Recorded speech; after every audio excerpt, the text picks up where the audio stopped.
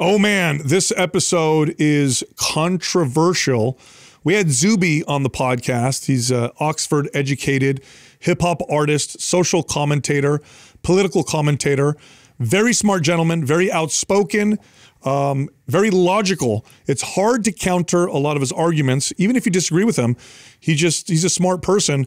Millions of followers because of his commentary. And today's episode is 3 hours long, and we didn't leave anything untouched. Literally, we talked about every single controversial topic you can think of. So we know you're going to enjoy this episode. Check it out. All right, Zuby, thanks for coming on the show, man. So I wanted to open with this. So you're a young man, you're black, hip hop artist. For all intents and purposes, your opinions are very different from what a lot of people would assume, right? People would think, oh, he's young, he's minority, he's in hip hop, he's going to have these opinions. And they're very counter from a lot of people would imagine you having. What motivates you? What made you have these opinions, or why do you think the way you do, and how is it received? Yeah, it's a good question. I think it's a tricky one to answer because I think it's difficult for any of us to know exactly why we are the way we are and think the way we think. I guess it's a combination of both nature and nurture. I know for sure I have a pretty unique personality type. It's extreme in various dimensions. If you go off the sort of big five personality model, extraordinarily low in some things and incredibly high in other things. And I've always been that way. I also grew up in unique circumstances in various ways. So I'm one of 5 kids. My parents are originally from Nigeria. My family is Igbo, and I was born in the UK.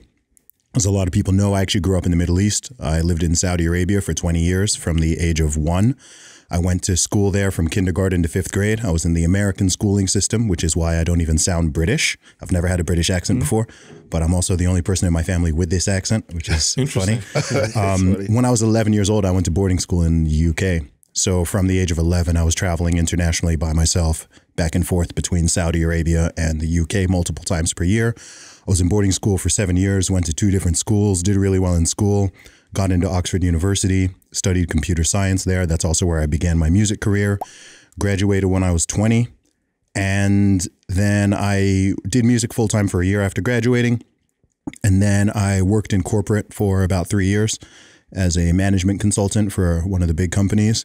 And then in November 2011, I took the big leap and went and pursued my music career full time. So for the past 11 plus years, I've been self-employed and I've just been on this adventure. It just started out with only doing music. Anyone who knew me prior to 2019 really would have just known me as a musician and as an artist. And then in the past 4 years, I've added all these additional strings to the bow. My podcast, Real Talk with Zuby, I've written and released 2 books now. I've been doing public speaking events around the world, just social media commentary, socio-political, cultural stuff. A lot of people know me for that now, just for speaking out on all these various issues. And yeah, it's been quite a journey. So looping back around to the original question, I think it's just this combination of my upbringing and experiences, my personality type, and then the way, just the way I view the world. I guess I've just always had a different angle of how I view certain things compared to how most people do. All right, everybody, this is a big episode. We had Zuby on the podcast, very controversial episode. So I'm going to do a huge giveaway. I'm going to give away the MAPS Super Bundle. This bundle includes, I believe, 4 or 5 MAPS programs. You can get them all for free, but you have to do this. Leave a comment below this video in the first 24 hours that we drop this episode. Subscribe to this channel, and then what we'll do is go through the comments, find the best one, and we'll notify you in the comment section if you won the Super Bundle for free. Also, we have 3 workout program bundles on sale this month. Each one is $300 or more off. Each one is up to 9 months of planned workouts. If you want to learn more or you just want to sign up, click on the link at the top of the description below to sign up. All right, here comes the show. So you didn't feel one particular way and then have a moment that made you shift. No. You've always kind of questioned and kind of went counter, or just looked for things for yourself?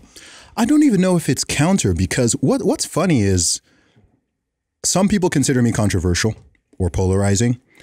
And I think like 90% of the world agrees with most of my positions. Yeah, so talk about that for a second, because you know why? Because I think I agree with you, but it doesn't feel that way. It feels like it's 90 the other way, 10% with some of your views. Well, I think this is something interesting that's happened, particularly in this age of social media, which is where you can make a very small minority look like either a majority or a very big minority. So you can have 3% of the population that holds a certain opinion.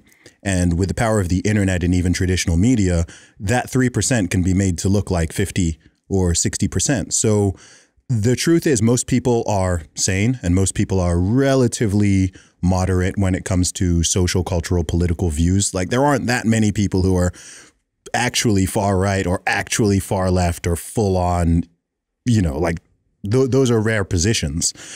Even with all the, what people now call the woke stuff, right?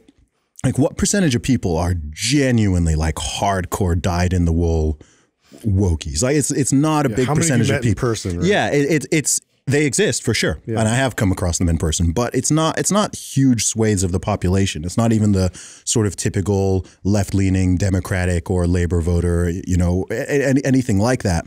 But with social media and also with the chilling effect, what can happen is that most people stay quiet. I think this is one of the fundamental differences between me and most people is that I won't be quiet, right? I won't just acquiesce and go along to get along. If I have something I want to say that is counter to that 3% or whatever, I will say it. I will be the one who says, no, a man cannot be a woman cannot be a man, women cannot have penises, men cannot get pregnant.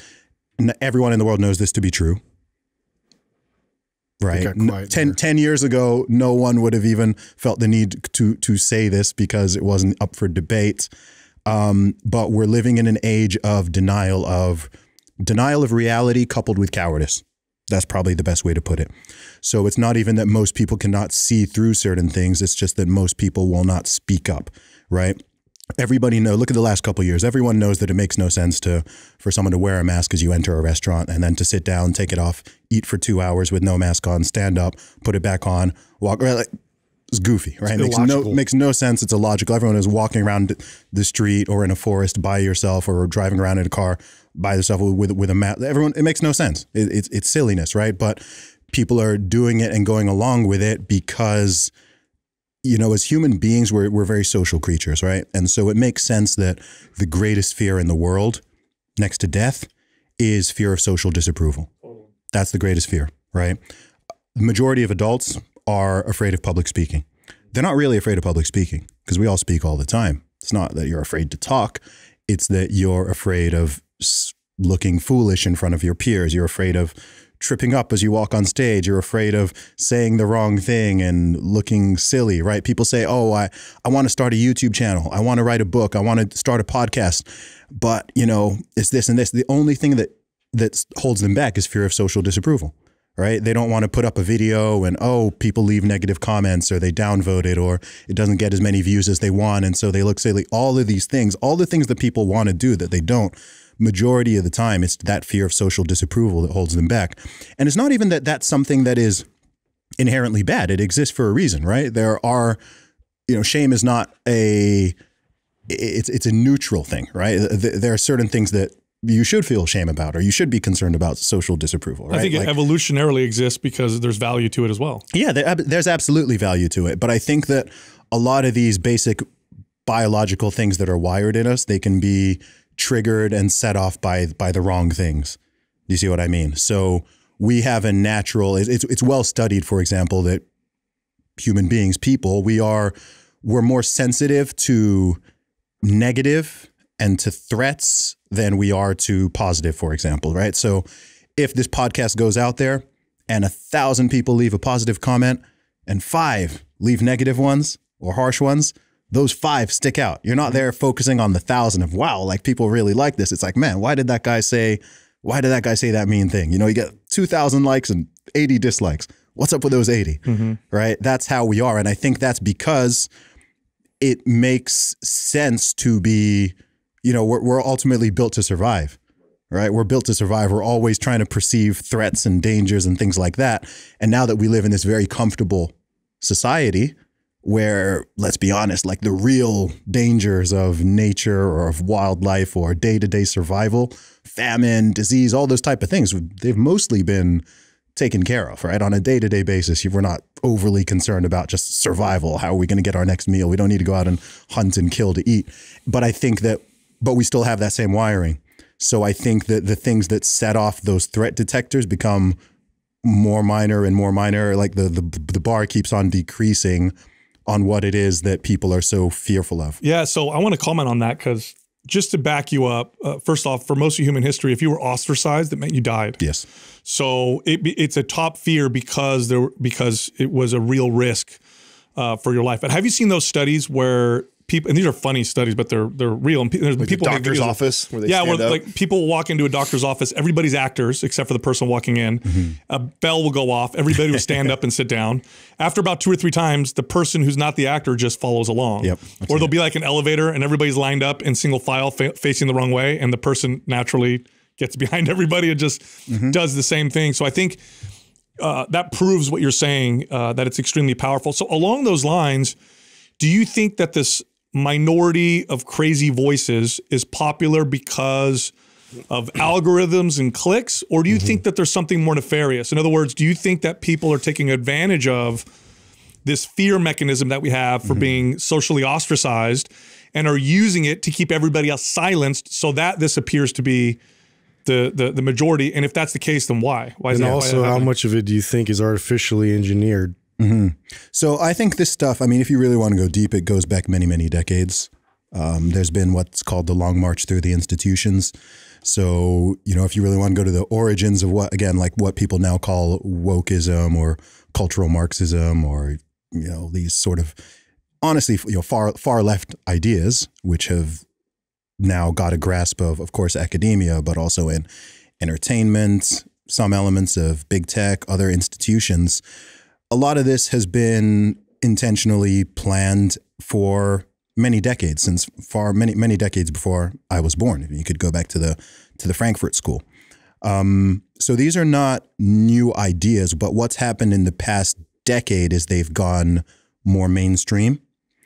And then, so yes, it is intentional because there are small elements out there who want to upend and overturn many elements of society and kind of flip the hierarchy from what they currently perceive it to be.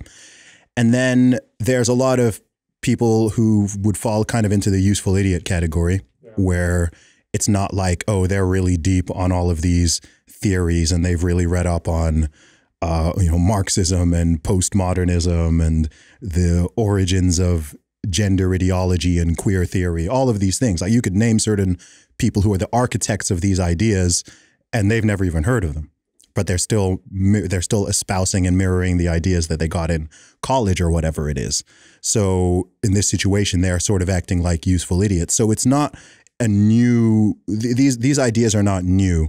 They've just penetrated and gone beyond the fringes of academia very much in the past decade, which is why if you talk to most people, regardless of even where they sit politically, a lot of people would say that around somewhere between 2011 and 2013, it's like we entered, there was some kind of break and we entered some new weird reality where, like, you know, prior to 2010, in 2010, some of the conversations that are now being had and have been had over the last few years, these were things that weren't up for debate. These aren't things that people were saying or questioning and so on. That's when it started getting weird. And that's when it really started getting weird, right? I think that's when it tilted. I'd say 2012. Yeah. So that's why I often say that in the past decade, that's when Clown World So that began. Mayan calendar was right.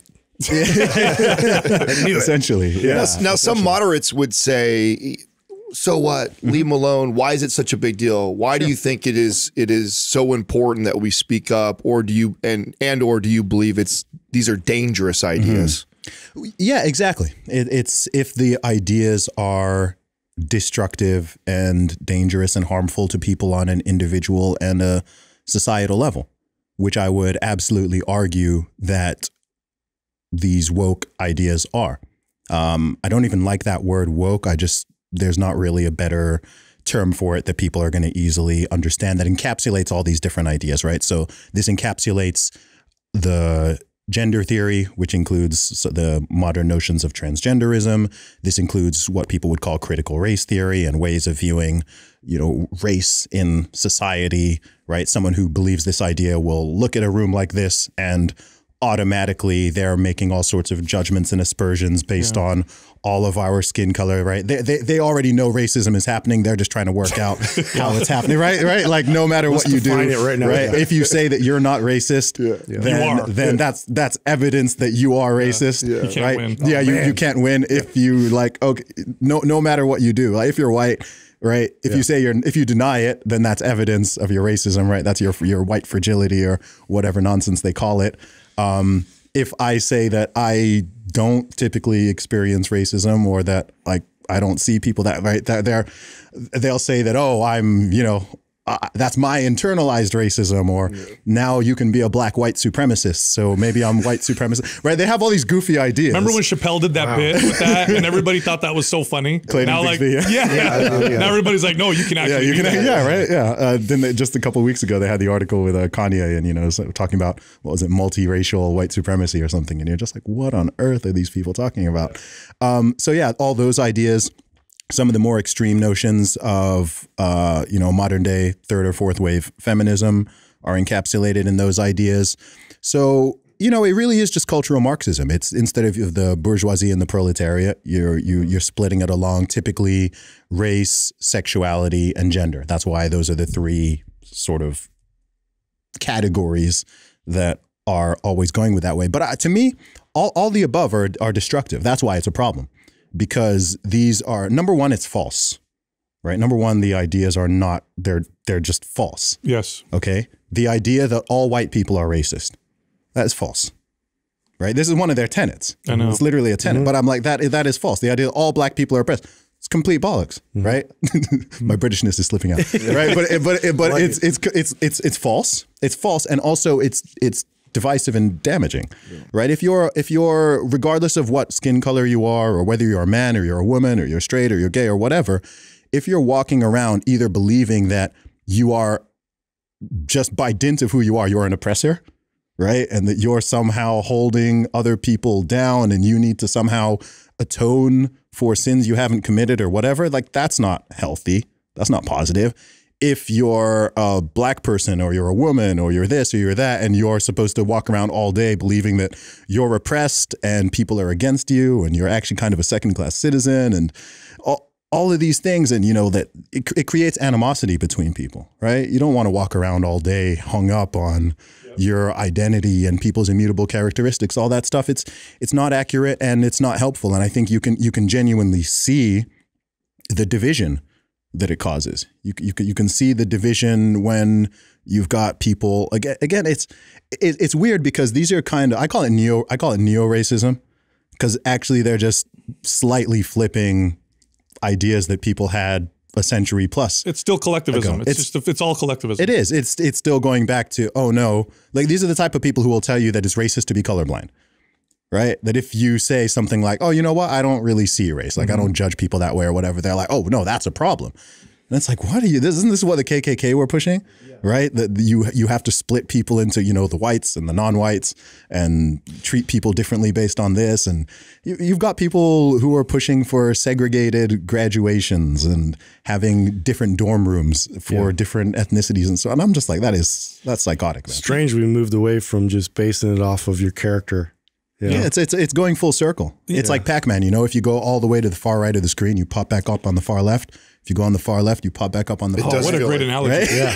What a great analogy. It does feel like that. Wow. So I have a theory as to what may be driving all of this. And really, if you really want to look at evidence for this, if you look at the Soviet Union and how they effectively manipulated their people, a lot of what they did is they would say one thing and they would counter it and then they would say something else, and constantly getting people to the point where they didn't know what was right or wrong, and they waited for their leaders to tell them what to think. And I feel like if they destabilize us enough to, this is true, then tomorrow this is not true. This word means that, no, tomorrow now it means that. Eventually we have no solid footing. We hate each other. We don't necessarily know why. We have no solid footing. Makes us very easily manipulated. What university was that just came out 2 days ago with Field? You can't. Field is racist. Oh, yeah. Did you see that? Oh, the word field? Yeah, the word field is being removed from a USC. Yeah, well, yeah, It was USC. Yeah, they're removing The word field. Can't say football field anymore. Yeah. What are you meant to call it? Yeah, I don't even know what they're How going to far call can we it. go with this redefining? Let me guess. This is because like field harkens back to plantation slavery or something. Cotton, I guess cotton of fields. Yeah. Of course. Some relation. I didn't even know that. I had to ask. I was like, what? I don't even What's the understand. problem with field? I don't know. Yeah, but I do feel like if they do this and they do this well enough, we're just we're very easily manipulated, Yes. and so it's like let's get them all. Do you agree? Does that? 100%. It's divide and conquer. It's not, again, it's nothing new. Which, by the way, what I didn't understand, and I just like literally heard someone have this conversation, is that that's actually human nature. Like that we come out with this desire to try and conquer. We actually have to fight against that not happening. So the people that have this idea of, oh, we'll just, you know, oh, it's not a big deal, leave it alone. Like you don't realize that if you just leave it alone and we just go to what's natural to us, It's tyranny. It is to conquer. It is, it is, and it's tribalism. You know, something I think about a lot is just that human nature is just what it is, right? So first of all, number one, history is still happening, right? We have an idea of history is in the past, like we're done with history. Like we're living in the history of the future right now. Okay, so history is not done, and modern people, I've said this before, we only have two advantages over our ancestors. That's it. Biologically, natural urges, all that stuff, we are the same. We're the same. We're the same as our great-grandparents, our great-great-grandparents. That's why the 7 deadly sins are just as applicable today as they were thousands of years ago. Yeah. The only two advantages we have are, number one, we have better tech. We have better stuff, right? We literally have better technology. These microphones, medical stuff, food stuff, all the tech that we have better stuff. Number two is we have access to the past. We know what happened in the past. So there are even certain ideas. How do you know certain ideas are bad that we were just discussing? Because we've done that before. How do we know racial segregation is not good? Because it's been tried. How do we know slavery is a bad idea beyond like, you know, something in our heart? It's been tried for thousands of years. This is what it led to. How do we know it's bad to judge people and treat people differently based off immutable characteristics? Because most of human history, that's actually what was done. And it's still happening in some parts of the world. And it leads to misery. At the worst, it leads to freaking genocide. Okay. So let's not be so, in the words of C.S. Lewis, let's not have so much chronological snobbery and think that we're so far ahead of all these people and whatever.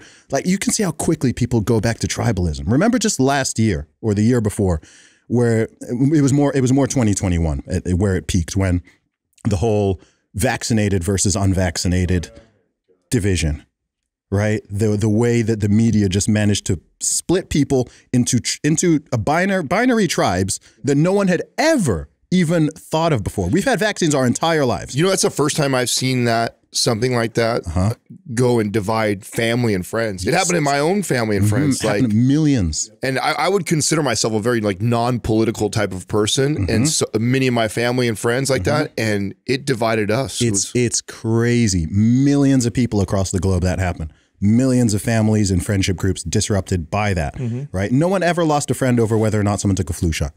No. Right. Or any, think of all the vaccines that are available. Yeah. No one ever gave a crap. Ever. No one ever even knew whatever. It wasn't commonplace to even ask somebody, oh, did you take, like, whatever, who cares? That's your business. That's private. And the media very intentionally, and the politicians, they managed to just split people so that people's own sons, daughters, brothers, sisters, friends, they're now looking at each other askew or don't want to be near each other based off of this thing. Complete psyop, right? But that shows the power of it. So one thing about human nature is we have a tendency to be tribal. And again, tribalism, just like we were talking about social disapproval, it's not something that's inherently bad, right? Of course, there's positives to tribalism. If you've got a family, right? There's you feel tribal about your family. I trust people I know more than people I don't. Absolutely. Everybody does, right? Everybody does. Your nation, you typically are going to care about your country or even your city or your state more than, it doesn't mean you don't care about the rest, but we have all that, you know, in group, out group, in group, out group. If you're a member of a religion or a certain community or whatever, you're going to feel more, you know, affinity towards people within that to some degree. And that's fine. So I think the solution isn't that, I don't think you can't get rid of tribalism. It's there. But to me, the solution is you make the tent as big as possible, right? So instead of focusing on all the, you know, the minutia of the things that people have different, which is infinite, it's like, all right, well, what do we all have in common? Let's go up a level. Yeah. Let's go up a level, right? So when people are dividing along all these things, it could be race, it could be ethnicity, it could be gender, it could be religion, it could be politics, it could be whatever. If you go up a level or two, that's where you always find the commonality, right? So something that's interesting to me, one of the differences between the UK and US, for example, is say on the topic of race. I don't like talking about racial stuff, but I think this is interesting and important. So in the UK, you almost never hear the term white British, black British, Asian British. You're just British. Doesn't it just sound weird? Yeah. Doesn't it even sound weird? If someone said, oh, Zuby's a black Brit, or Zuby, it sounds weird. But in the States, Black American, African American, Asian American, white American, like these are terms that you hear. What a good point. All the time. And as an outsider, that's something that strikes me. I'm like, that's weird. Why do they do that? And I guess I know some of the answer because there's historical reasons for it. But I'm kind of like, you're all American. Like, why the prefixes? Why the obsession with the prefixes? If you just drop that and it's just like American, then automatically, even in terms of how it bonds everyone. I'm like, well, you're all American. You're all countrymen. Like, you're all from the same place. Like, why are you going so granular to the point where, okay, now you've got all these other, you're creating new lines of fracturing, right? And now you've got, I don't know, because that's what they do with all the intersectionality stuff. That's why, again, I don't like the idea, because it's like, oh, well, as a black, lesbian, female, vaccinated, expert, like whatever, like you just be who you are, you know? Yeah, I think ideas are probably a good way, like thoughts, behaviors, ideas, beliefs, probably a better way to put people together. You know, it's along those lines. America in the 19th century and early 20th century, I mean, to come here was really, you just showed up. If you just showed up, you were accepted. And we still are a country of immigrants, but boy, back then were we a massive country of immigrants, most coming from Europe. And just to preface, a lot of people think that, oh, they're all white. Okay. Italians, Germans, French, Irish were, I mean, they didn't consider themselves the same at all. No. I mean, Europe went to World War twice, over their differences. So they all came over here super different. Italians, Germans, Irish, I mean, very, very different. But they had ideas that were the same. And the ideas were, we're all here for freedom and liberty. We all want opportunity. I know my family came here for that same reason. I'm the product of immigrants. So they all bonded over this idea of freedom and liberty. And they built businesses and worked with each other. And, here's the word tolerated, actually tolerate each other pretty well. Yeah. And they did pretty damn well as a result. We grew. All of a sudden, it's become this like divide instead of unite. And it's very strange to me. It's weird how we've done that. And then back to the behavior, commentary.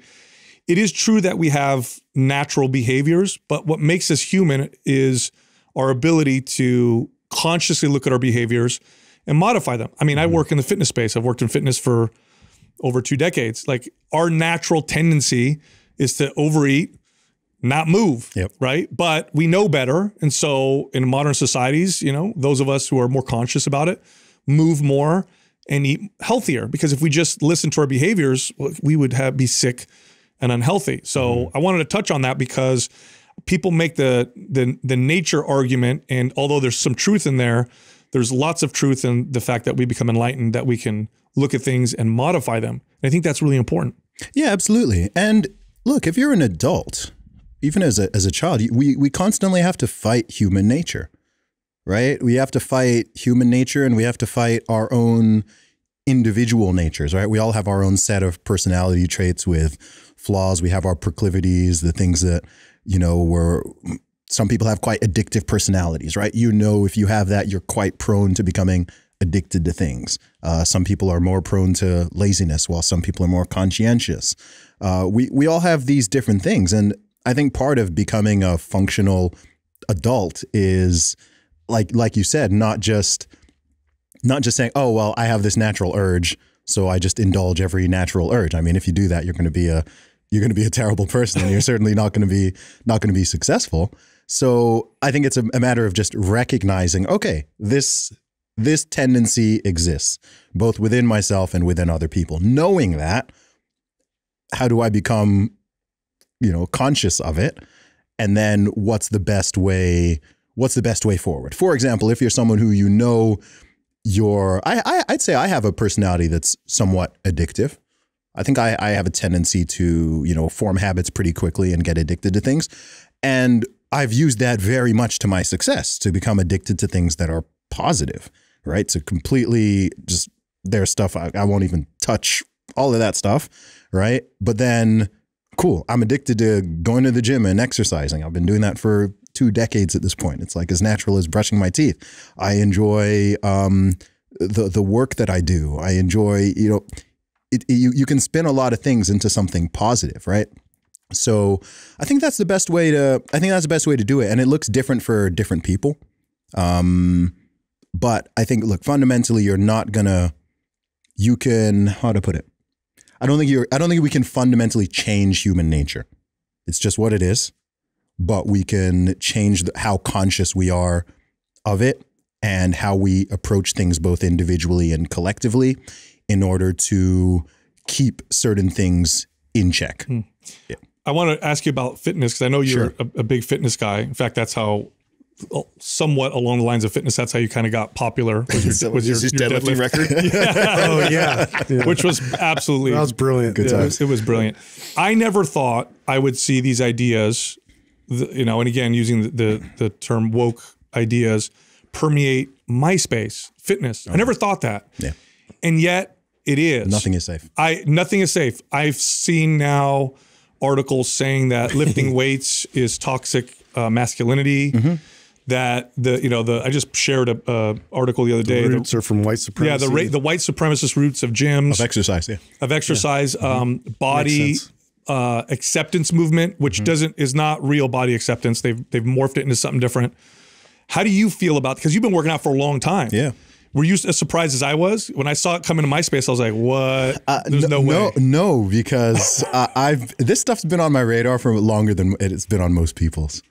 And even before I started to publicly speak out on some of this stuff, I was talking about it privately with people for 5-6 years, as we said, certainly from the early 2010s. And so I saw the trajectory that these ideas were going in, and I saw that they were going to, I don't know, say for example, even something goofy like the whole preferred pronouns thing or the made up genders thing. I mean, I saw that happening in like 2013, really? 2012, 20, yeah. And I was like, this thing is going to become a thing, right? Even with the deadlift that I did. So I remember having conversations with people back in 2016, 2017, talking about this, saying that there's going to be a whole issue with males identifying as women and competing in female sports and crushing. I was saying this back in like 2016, 2017. It doesn't sound that long ago.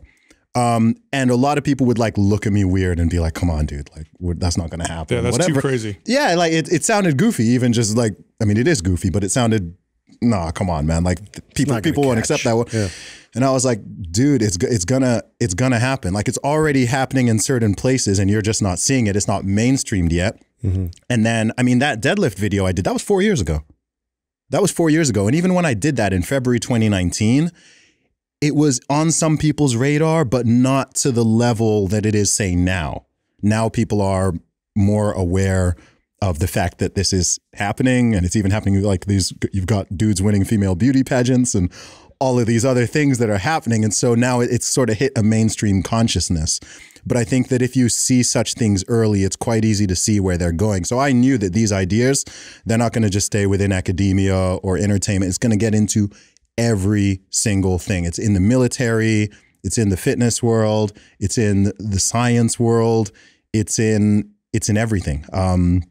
To use the term Gad Sad would use, he calls them parasitic. Parasitic, right? Yeah. Mind viruses. And that's how they spread. And I think they also spread because there is something, I think there's a lot of reasons. I think the fact that society is much more secular is a massive factor in how these things are able to spread, because to some degree, they act as a substitute for traditional religion to a lot of people. Well, you worship something. So if you don't worship God, you're going to worship. Yeah, I believe human beings are one of the strongest conclusions I've come to in the past few years is truly that I believe human beings are inherently religious.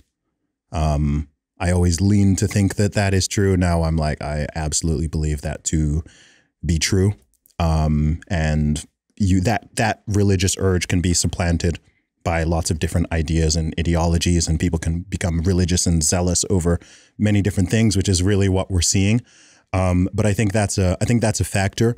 I think also that it appeals to a lot of people's emotions and feelings, and people do want to have a sense of morality and right and wrong and in-group and out-group and have some type of idea of an enemy.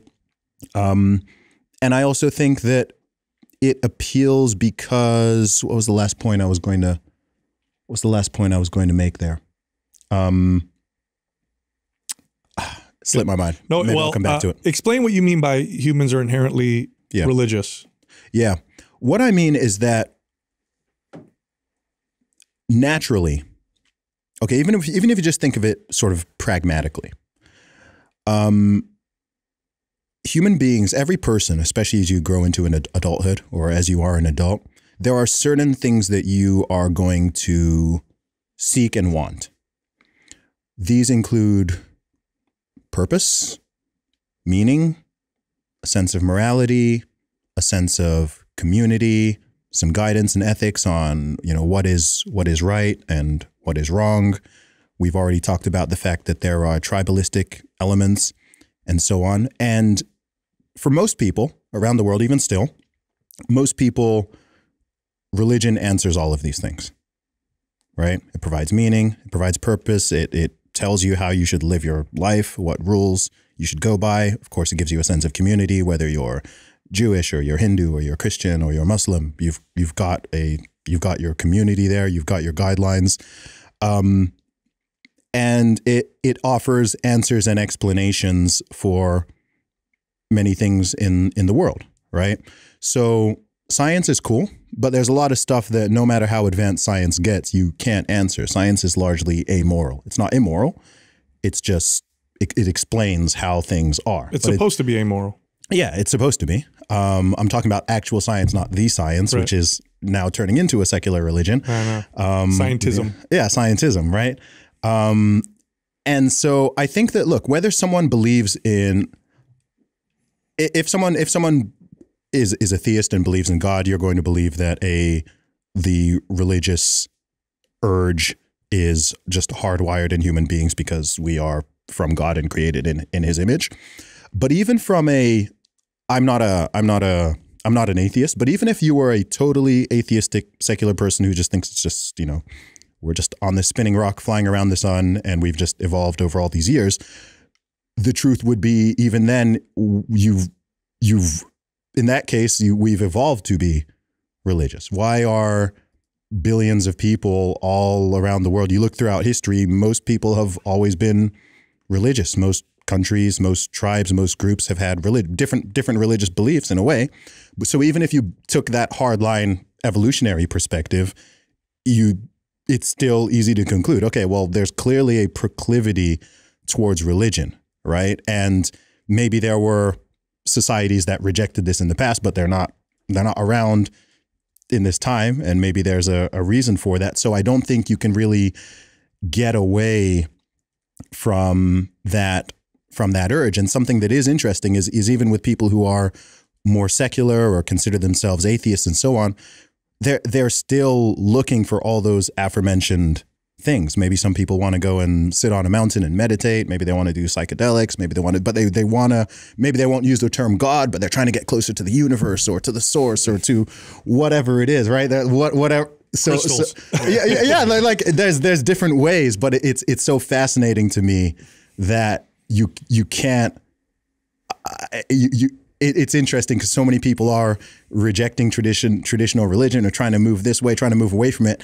And you still see those just reframe it. Yeah, you still see those same religious urges and impulses. Like when I look at the hardcore wokies, I'm like, that is a secular religion. 100%. That, It's a cult. It's if you look at the way the people who were or are really into the COVID stuff, right? What I call branch Covidians, like it's Yes. it's a religious. It's zealous, right? They're more religious than the average religious person in many ways, right?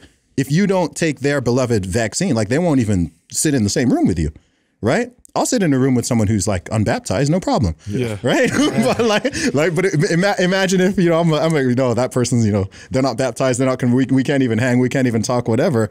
And so they're taking it to, here's another thing I believe. I believe that zealotry is a personality trait and you can kind of run different software on it. So when I see those type of people, I think these are the people who would have been, a few hundred years ago, they'd be the ones, calling people out to be witches and wanting to burn them at the stake or whatever, right? Because they have that overzealous personality trait. Agreed. It's not that the zealotry comes from the ideology or the religion or whatever. I just think some people have that personality trait, and it leans them more towards authoritarianism, and they like to be holier than thou and want to tell other people what to do. And absolutely, you get people who do that under the basis of religion. You have people who do that under the basis of politics. You've even got people even with diet, right? You have people who are you kidding me? It's groups, man. Like we know, groupthink. You don't bring up religion, politics, or diet at any because you'll end up. It's funny. So because we make choices, every decision you make is a choice. As a human, we're conscious of our choices. So I wore these shoes because they're better than another pair of shoes I have for today or whatever. I take a left because that's a better direction than, taking a right, whatever. Ultimately, you have a top value, and that is what you end up worshiping. So that's so because we are hierarchical creatures, we make choices. We don't just act, through instinct. We actually make choices. That means at the top as a top value, that's what you end up worshiping, whether you're conscious of it or not. And there's one thing that all totalitarian regimes and cultures, for all of human history, is one thing they all have in common. Either they get rid of God so that they can replace God, or they become God and they say, I am your God. That's one thing you'll notice. So you look at, this is why they get rid of the church, or they oppress people who believe in, a religion or whatever, because if you believe in that this God is your God, then you can't possibly worship, the regime. Yes. So for this is one of the reasons I think that this is exploding. I agree with you. It's because we're so secular. And so we're left floating and wandering. And it's very easy to plug in something else, whether it's done on purpose or we just, we interviewed Bishop Barron a while back, and he said, historically, he said, if you don't worship God, you tend to worship money, power, pleasure, or honor, which can also be fame. And if you look around, it makes total sense. Yeah. This is what we end up, just through our actions, what we end up worshiping. So it is very interesting. And this was predicted, these communism was predicted, and these types of ideas were predicted by people who weren't even religious. I'm trying to think of his name, popular. Yeah. They would say, look, God dies. What's going to replace that is going to be, really bad. Yeah. And it makes total sense. Again, and I'm not even making an argument for the existence of God right now. But if you just think about this very logically and pragmatically, you use the term hierarchy, right? So we'd all recognize that we have a hierarchy of values or morality or authority. So for someone who believes in God, the answer is, what's at the top of the hierarchy? God. God is above myself, above the government, above any other ideology, whatever. God is at the top. Just logically, if you remove God from the top of the hierarchy, there still has to be something at the top, right? You can't have a hierarchy with nothing at the top, just logically. There's got to be something. So what's now at the top? Oftentimes it's the state, as you alluded to earlier, right? That's where statism comes in, just worship of the government and the government ideology. It could be politics. It could be nihilism. It could be hedonism. It could just be yourself, right? Okay, well, if there's no, I'm at the top, right? I decide what morality is. I decide whatever. And that can also often just go to, all right, I'm just going to seek pleasure. If it makes me feel good, that's what I do. And that's hedonism. Or you could also just fall into, oh, you know what? Like it's all, none of it matters. And that's more like nihilism. You could end up, we've already talked about statism. You could fit whatever else, celebrity worship, materialism, money worship. It could just be, okay, well, at the top is money or power, right? That's all that's at the top. So as long as, it's in pursuit of power, it's in pursuit of money or whatever, ethics, morals, whatever, that doesn't even matter. And this is also where truth becomes subjective, right? So I think before about 2012, I don't think I ever heard anyone use the terms like his truth, her truth, your truth, my truth. No one used to speak like that. There was just the truth. No one used to speak like that. Just go back to 2008. No one used to say, oh, that's her truth. That's his truth. That's new. That's new speak. And so even to me, that's interesting, because that's people then just putting, okay, now the truth is subjective. If I feel that it's true and I say that that's my truth, then not only is it true, but if you question it even, or you challenge it, or you say, wait, hang on, you don't get your own truth, then that's now perceived as an attack, right? That's not just you disagreeing with me. That's you denying my existence. I'm sure you guys have heard that phrase, right? Where people say, you're trying to erase my existence. You're denying I'm like, I'm not trying to deny it. Like, if you're a human being, like I've never denied the existence of anybody. Right now. I'm just saying that if one of you right now were to say that, oh, I'm now a woman, I'm like, and that's your truth. I'm like, I mean, you can believe what you like, but you're not actually a woman. And me saying that isn't me trying to attack anyone or be vicious towards anyone. I'm just saying that that's objectively not true. Still grounded in reality. You can believe that this table in front of us is a circle. I'd support your right to believe that. You could say it's a yellow circle. And I'm like, that's a brown rectangle, or cuboid. But, we're living in this time where if someone's like, no, actually, it's not a yellow circle. You're being violent. Yeah. You're being, I don't know, geometry phobic. Does it all unravel? Yeah. Does it all unravel? Yes. And are we going to see it soon? That's what I feel. Let me give you some optimism. Okay, how soon are we going to get to the bottom? Of the three of us, I'm the most optimistic. Okay. Like, this is the natural swing of the pendulum. It's just swung harder than ever because of technology and stuff like that. It's coming back. Tell me. Do you know why? Before I answer, let me explain why I think that some of this is happening. I think a lot of it is happening because for the first time and in the first place in all of human history, we actually truly have equality under the law and genuine, generally speaking, true social tolerance for the first time ever, right? So if you go back to any previous decade, let alone century, in this country and any other country, you could very clearly point out laws, either laws on the books or social laws that were genuinely discriminatory or bigoted towards a certain group of people or groups of people, right? No one would deny that even in a country as great as the USA, I mean, how long have black people even had the right to vote in this country? Right. It's not even a century. No. Right? People used to be enslaved. People were not allowed to vote. All sorts of things, right? And keep in mind that the US is like ahead of most countries in terms of resolving these things, right?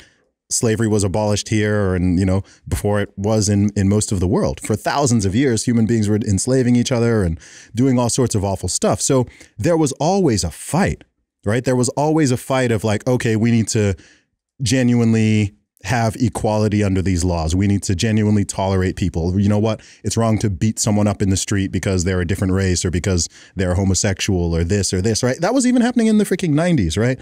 So we've made all this progress and finally actually reached a level where if I'm like, okay, tell me a law that is just outright discriminatory against like a group of people, right? You think you'd really struggle, right? The closest we got was when they started all the discriminating against the unvaccinated nonsense, which is one of the things that alarmed me so much about it. I was like, what the heck? This is a huge step backwards.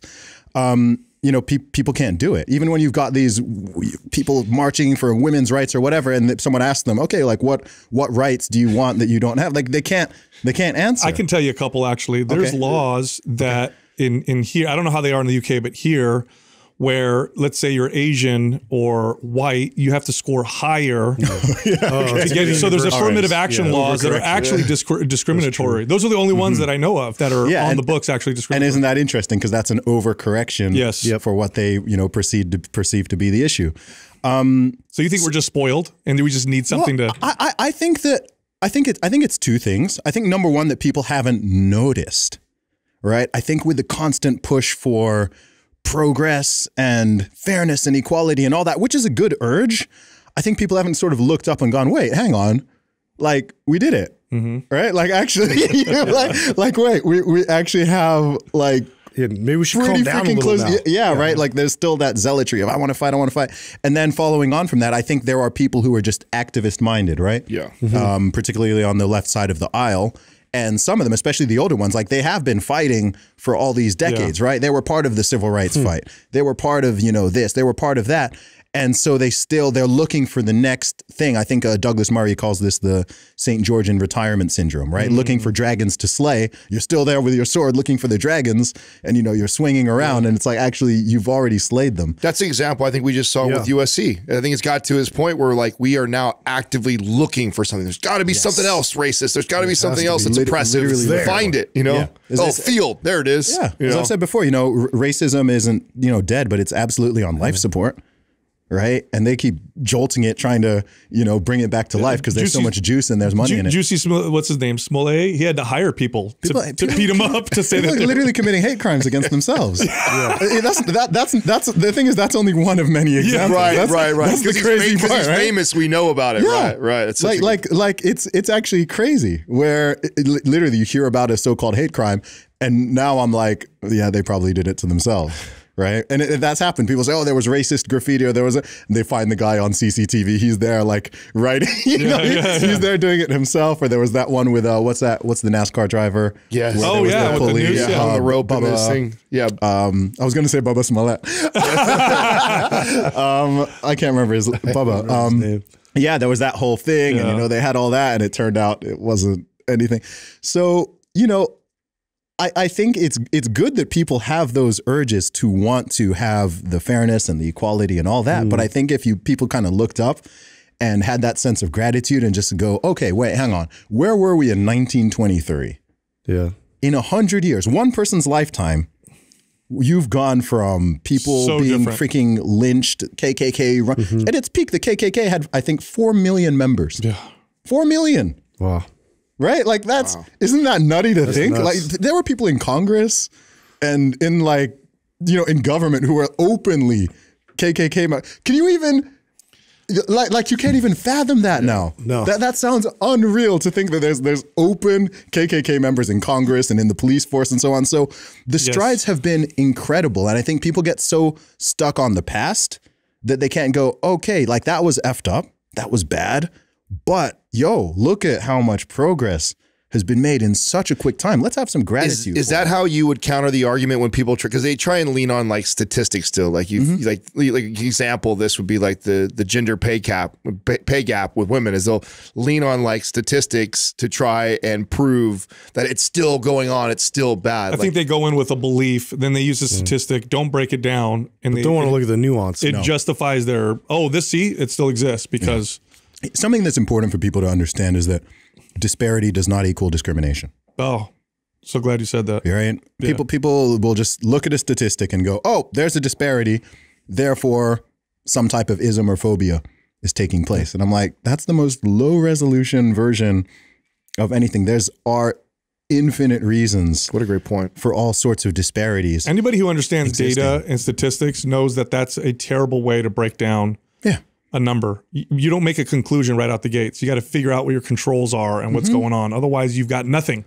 Yeah. Well, that's exactly how the gender pay gap unravels, right? As you start to unpack it and go, oh, well, you also take in factor in that women are pregnant for 9 months and that would naturally men go this way. Naturally, women different jobs. Like it's value different things. What was interesting about that one? I had a conversation with when that was real, when they were pushing it politically. I had a conversation with a friend who was like, see, this is what's going on. I asked him, I said, why do companies outsource to other countries? Well, to save money because they could pay less for the same kind of labor. And I said, well, if women are getting paid less, why don't they just hire women? And there was the look on their very face. cost effective. Like, oh, wait a minute.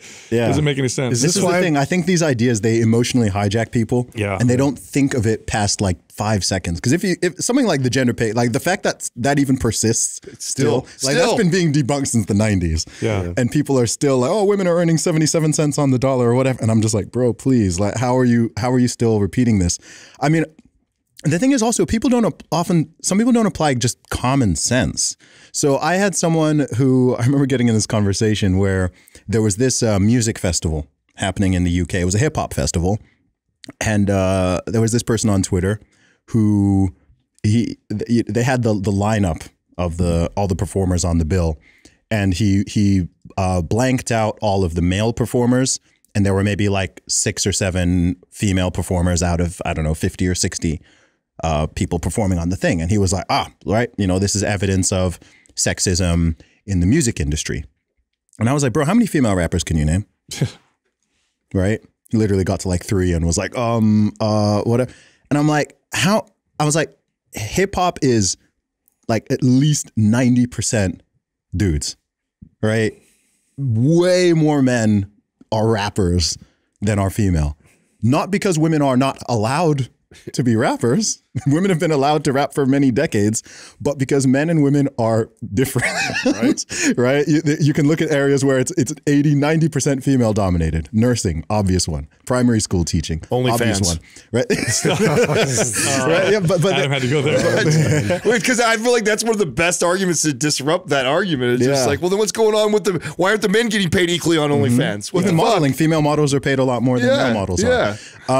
And that why? Because of supply and demand, right? Yeah. But these things are not, it's funny because they're not hard to understand at all. And what's weird is because just living your life, even if you don't get into all the studies and the data and all this stuff, if you've lived for 20 years, 30 years, 40 years, whatever, even just off your own experiences, that men and women are fundamentally different in a lot of ways. And one of the most obvious ones is we have different interests, right? I don't know how you can exist in the world and meet thousands and thousands of people and not work out. I mean, even within your own family, even if you have kids, if you whatever, you recognize, okay, like males and females are just different. Yeah, sure, there's a lot of overlap and everyone has their own personality, but there's fundamental differences, and that leads to different choices and different decisions. And I'm of the opinion that not only is this not a problem, it's good, right? People get hung up on like the issue of like, we need gender balance in this. And I'm like, what's wrong with it being it? Why do we have to be the same? I'm cool with inequality. Yeah. Inequality is good. That's going to get clipped. Right? Like, but genuinely in many things, what's not good is unfair discrimination and mistreatment and denial of opportunities. Yes. That's you not should be good. able to do what you want. Yeah. But that doesn't mean that everyone's going to want to do the same thing. Right. No. And God forbid, that would be awful. Right. Yeah. We all have siblings, right? Yep. Okay. And you've got children. Even within the same household. Yeah. What you do versus what your siblings do, the decisions you end up in different fields. I can't even raise my kids the same. I have to parent each of my kids differently because they're different. And if I parented them all the same, I would fail. Yeah. It just doesn't work. I just heard a great comedian say it the other day. He was up on stage and he asked all the audience that they had kids if they had babysitters and how many of them had actually chose a man. Not because you didn't choose a female to babysit your kids, not because you're sexist, because you're smart. Yep. Yeah. You're not an idiot. Well, look, here's the deal. I guarantee you, if we pull up a video of someone doing something absolutely crazy that risks their life, 9 out of 10 times it's a guy. Mm-hmm. It's going to be a white guy too. It's good. It's true, right? It's true. It's actually true. Every time. I can't disagree with that. Who's the shooter? I'll be reading certain things. I'm like, that's a white guy. I was like, there's no black guy that's doing that. We won't even go camping. He went skydiving without a parachute. Looking for Bigfoot. Every time. That's a white dude. I mean, but they exist for a reason. One of the easiest examples of what the reason would be is men are expendable. So we evolved to take stupid risks because a society cannot survive when 50% of its women are gone. But 50% of the men, 90% of the men could be gone. and the society will survive. So we just evolved this way. But I think it's important to differentiate general differences. But then also there's individuals. So it doesn't mean that you can't be a man and be interested in the things that women generally are and vice versa. It just means that generally speaking, men tend to do these things and tend to like things, and women tend to like these things. Yes. And if we're going to understand each other, one of the worst ways to understand each other is deny that. You know, one of the most effective things I ever learned to help me communicate with, like, my wife, for example, was understanding some of those differences. I can't talk to my wife like she's a guy. She comes to me with a problem. She doesn't want me to solve it for her right away. Now, you know, Adam comes to me with a problem. I know why he's coming to me. He's like, give me some ideas, bro. What do I need to do? She just wants me to listen to her. Generally speaking, I read this, that women generally, they just want you to kind of hear them, whereas men just kind of want the answers. When I read that, I went and communicated that way, and it was amazing. Had I been like one of these people that's like, no, we're all the same, that would have caused problems. And it's also funny because women don't like being treated like men. Right? So for all this thing of like, here's another thing. I'm a fan of treating people fairly. I don't think treating everybody equally even makes sense. Right? Because no one actually does that, right? You don't treat your own family and children and friends the same way you treat strangers. That would be very weird, right? But I believe you can treat everyone fairly, right? But I think it's interesting because, yeah, people will say all that, but if you actually talk to a woman in the exact same way you talk to like a guy friend, like they don't like it.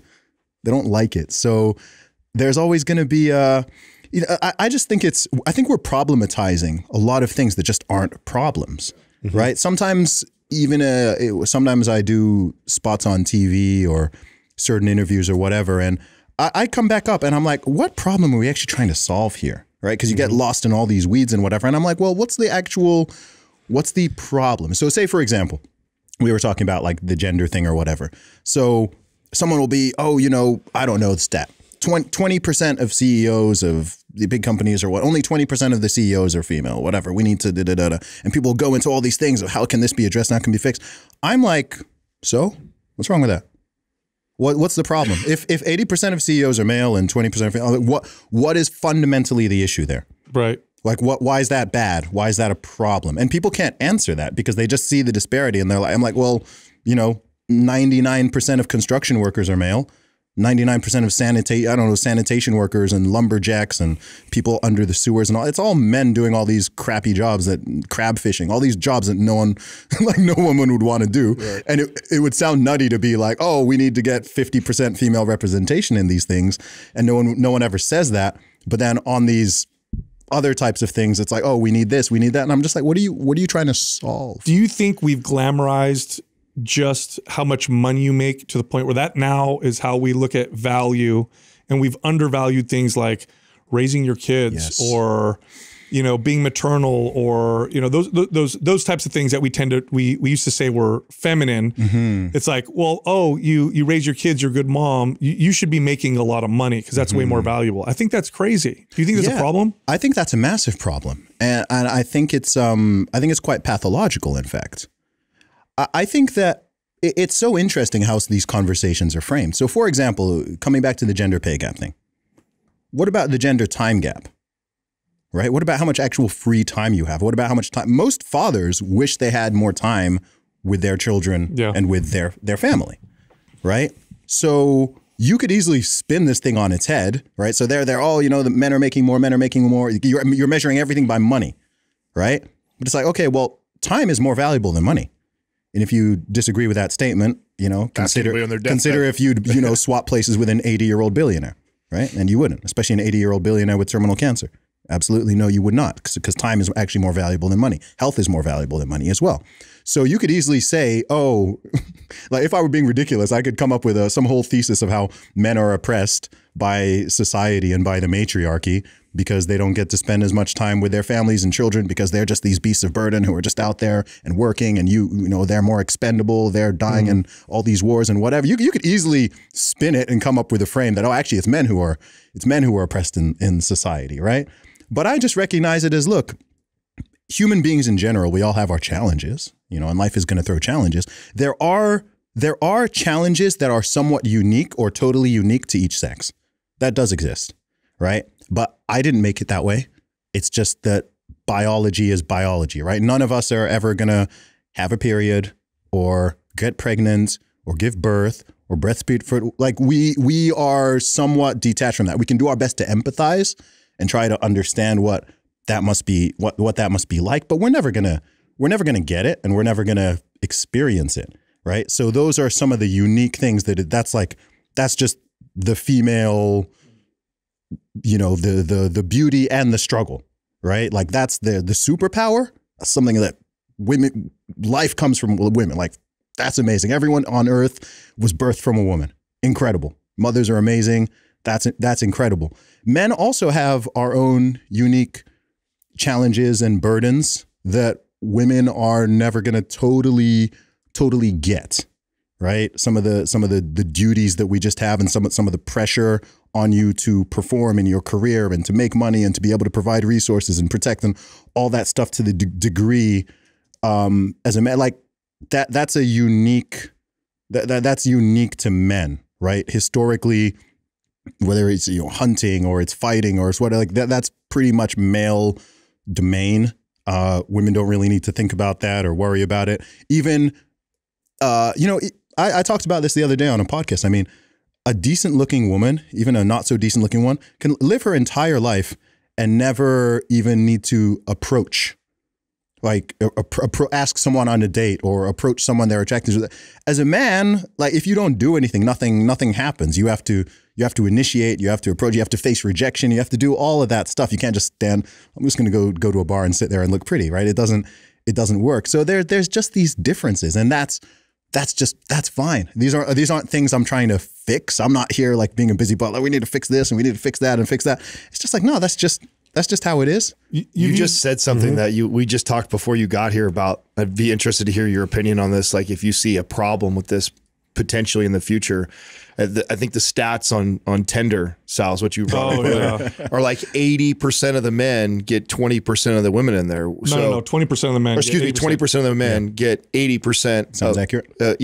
And do you foresee that as a potential problem? I mean, this is also the argument of monogamy and why we evolved to not have these societies where everybody sleeps with everybody, because eventually what would happen is a very small minority would get all the women, and then you have all these angry men who can't have sex and can't reproduce that end up with war and fight against each other. So we're now actually doing that unintentionally through this new technology. Do you see where that could potentially lead? Yeah, it's funny because it's just cycles. As I said before, where human nature doesn't change, right? We've just got, the technology has now enabled. It's weird because it's, in a way, what you're describing, that phenomenon, is almost like a reversion back many centuries ago to where, you know, top dudes just had like had a harem, and they had you know, all these women, multiple wives, concubines, whatever, and then, you know, lower class men are just kind of there struggling, or, you know, not getting, or whatever,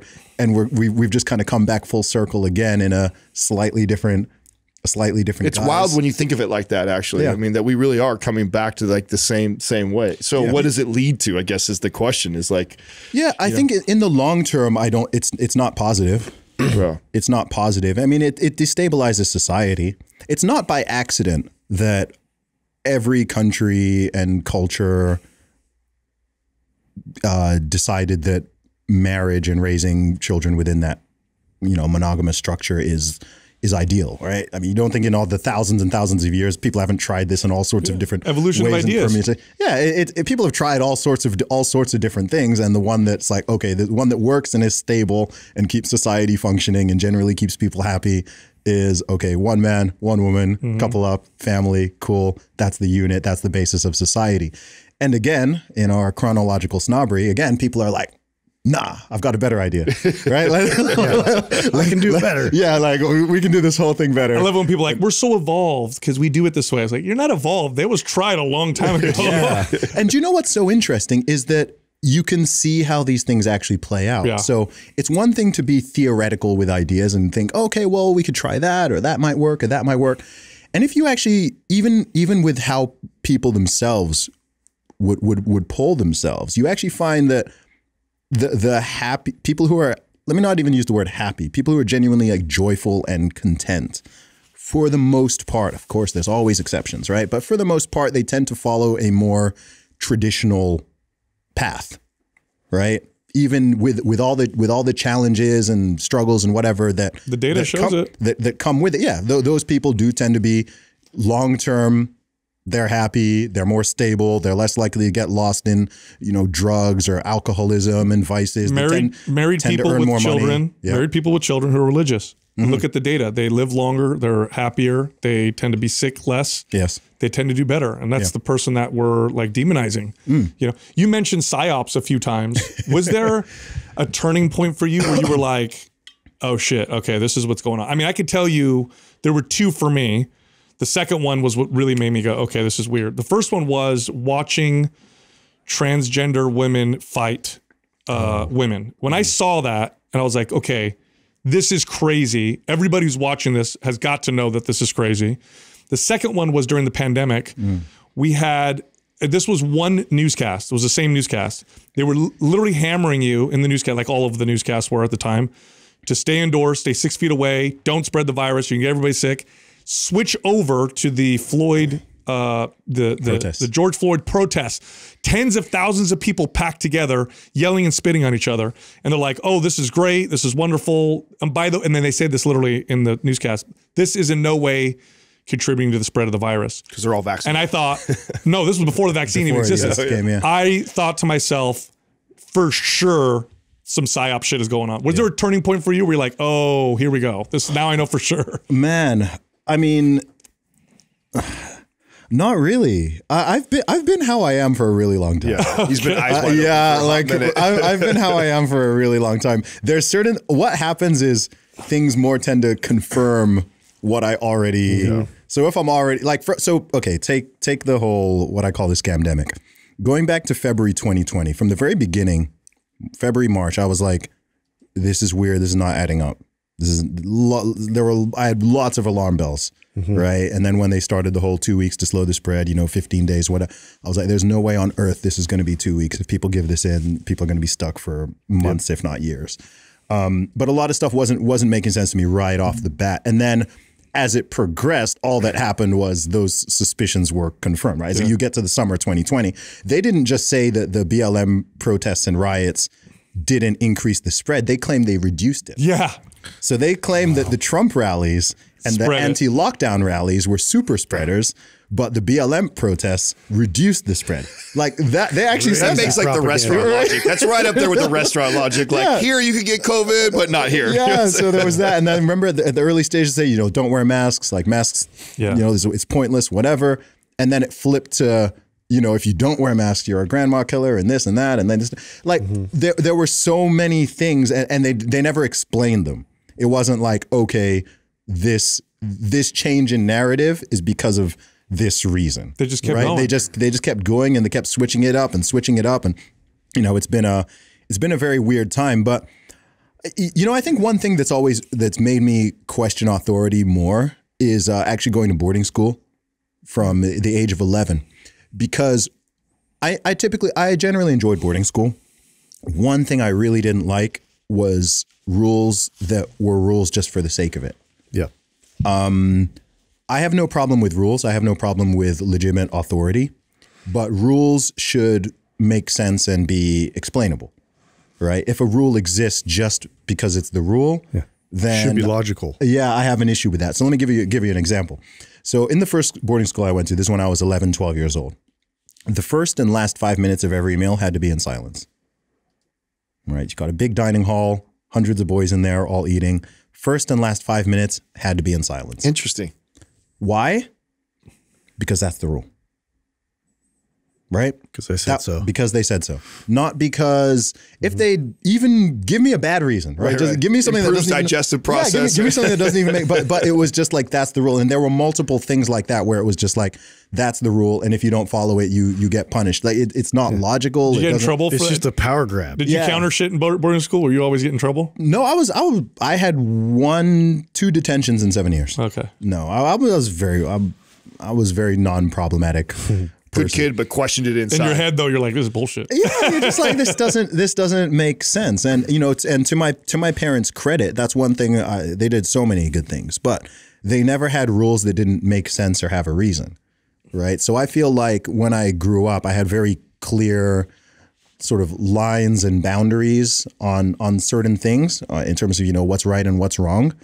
That was very clear. But outside of that, I'm glad my parents didn't just like give us tons of random rules to follow without a reason for it. There's a human behavior reason for that. They'll do that. They do that in the military for certain things because it primes you to just listen. Yes. So they'll give you rules that make no sense, follow it anyway, because you're more likely to follow everything else that they say. Yeah. And that's not maybe in the military. That's I guess if you're on a battlefield, you don't want people, questioning orders. I understand that. But in day-to-day life, I would actually argue that's incredibly dangerous. Totally. Because if you look back at the worst things that have ever happened in history, they didn't happen because majority of people are evil or wicked. Listen, you can make that same argument for that's not good for military either, because if the wrong person in power directs that military to go in a direction that is immoral or not good, so it could be just as dangerous in that situation. Yeah, authority, if an authority is corrupt and they have that level of compliance, then it's extraordinarily dangerous. That's Hitler. Look at the Nazis, look at communism, look at any sort of, fascist or hyper authoritarian. And like I said, that's just people just following orders. I'm not, you see it with police, right? I was in Australia last year I went there for a month. Was it September or October, after you guys saw all the craziness that they went through. And it was interesting talking to people there, especially in Melbourne, in the state of Victoria, where they had over 500 days of lockdowns. And, police were out there on the street fighting people. I met people who'd been, shot by rubber bullets by police. I met people who'd been arrested for protesting or for all this kind of crazy stuff, because they went even further with it all. And I also met a police officer who'd actually resigned from her job because she was just like, I can't do this, right? What they're commanding me to do to the people I'm supposed to be protecting. She's just like, this is wrong. This is not right. This is not why I decided to be a police officer, so I can go out and fight protesters who are just protesting to be allowed outside. But yeah, I think these are things you always have to be cautious and vigilant of, that authoritarian urge and that I'm just following orders type of thing. I think with authority should always be, you should always be able to question authority, right? I'd say that if you're on authority, whether, you're running a company or whatever it is, even your parents, right? If you have a rule or something, you tell your kid not to do and they're like, why? I think there should be an answer for that, right? It shouldn't just be because I said so. Maybe if you're talking to a 2-year-old and they can't, they're not going to understand something, then that's one thing. But certainly, especially as people get older, you need to give people reasons for why things are like that. Well, I think 2 comments on that. One is, I really think that the pandemic gave these people, and when I say these people, I mean people who just want to rule or have power or, corrupt. I think it gave them a wonderful test period to see how far they could go. How far can we push? Until people say this is crazy, and if they do say it's crazy, how far can we push until people actually do something about it? And I think that they were even surprised how they could say one thing and say another thing in the same day, and nobody would say anything. Now, you're very versed in history, very smart, obviously highly intelligent. Mostly grew up in the UK, or you lastly live there because now you move around quite a bit. Does something like the Second Amendment here in the US make sense now that you know all these things? That's the one thing that we have here in the US. It's quite unique to the rest of the world. Probably the most ridiculed. If you go to any European country or anywhere else, the one thing that they'll think is crazy is how Americans can own guns as freely as we do. You're from the UK. Does it seem as crazy to you now, or does it make kind of sense? It never seemed crazy to me. I've been a 2A supporter since I was a teenager. No, I've always understood the 2A. And I think the 2A is more important than most Americans even realize, because I don't think it's just important for America and Americans. I think it's important for the globe. I think the USA's Second Amendment is a check against global tyranny. Not just American, not just tyranny within this country, but globally. And I don't think most Americans recognize that it's actually, that it's that deep. And I also think it's funny that, just look at the past century in Europe, the idea that Europeans can't understand how a government could potentially become tyrannical. That's crazy. You think if there's somewhere in the world where they would understand that, it would be in Europe. I don't think it's by accident that the USA has never had a dictator come to power or anything even close to it, right? The 2A is a permanent check on that. I think that the fact that certain states, certain red states, your Texases, your Floridas, your Tennessees, I don't know, didn't go as far with some of the C-19 nonsense, I think is in part due to the Second Amendment and such high levels of gun ownership. I think they realize we can't push people past a certain level, as you were alluding to earlier, whereas in many other parts of the world, it's like, well, what are they going to do about it, right? We can just roll over on them. And I think that here's something that's tricky. I believe that because most people are decent or at least strive to be, I think it's incredibly difficult for the vast majority of people to understand that a person or a group of people can be genuinely evil. Yeah. Right? It could be genuinely wrong, right? We always want to make excuses for them. There's always that. They would never do that. Yeah, right. On different levels, whether this is governmental and state actors, or this is even individuals, right? A serial killer. Right? As a normal person or someone who goes and wants to shoot up a school or a mall or something, right? Like, we always want to think, oh, there's, either it's mental health or this thing, right? We're trying to find like something that fits our normal, sane, non-psychopathic framework as to why someone would do something that heinous. And the answer, sometimes people do evil things. Right? Sometimes the answer is that person is evil. That's why they did it. Right? And that answer doesn't sit well with most people because you're like, no, there's got to be like some other thing. And there's got to be some law we could pass. Yeah. But I'm like, you got to recognize, even with some of the people in power, I'm like, you're not dealing with, not saying everyone in power is some type of psychopath at all, but there are genuinely bad people in certain positions who genuinely do not give a crap about humanity. Like, they do not care about It'd be interesting to actually see the statistics around people that seek powerful positions like that, like their true underlying motives. I would make the case they're close there to being a psychopath. You're going to get a higher rate of that type of sociopathic. There's a bias there, guaranteed. Yeah, absolutely. I mean, it's been said before, anyone who wants to be, I don't know, president or prime minister or whatever, like the fact that you even desire that type of power should probably disqualify you from the position, because most people don't actually want to have that type of power and authority over others. Somebody with a lust for it, especially. Yeah, I mean, why would you be for decades like that's what you really, really want? Like, to me, that's weird. I wanted to ask you this because you've been working out for a long time. You lift weights. You're quite fit.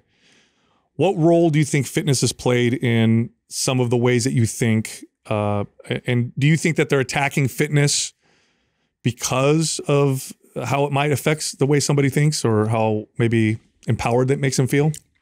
Yeah, absolutely. Well, I think that something that's really been under attack in, I'd say, the modern West in recent years, especially in this past decade, are the notions of personal responsibility and accountability.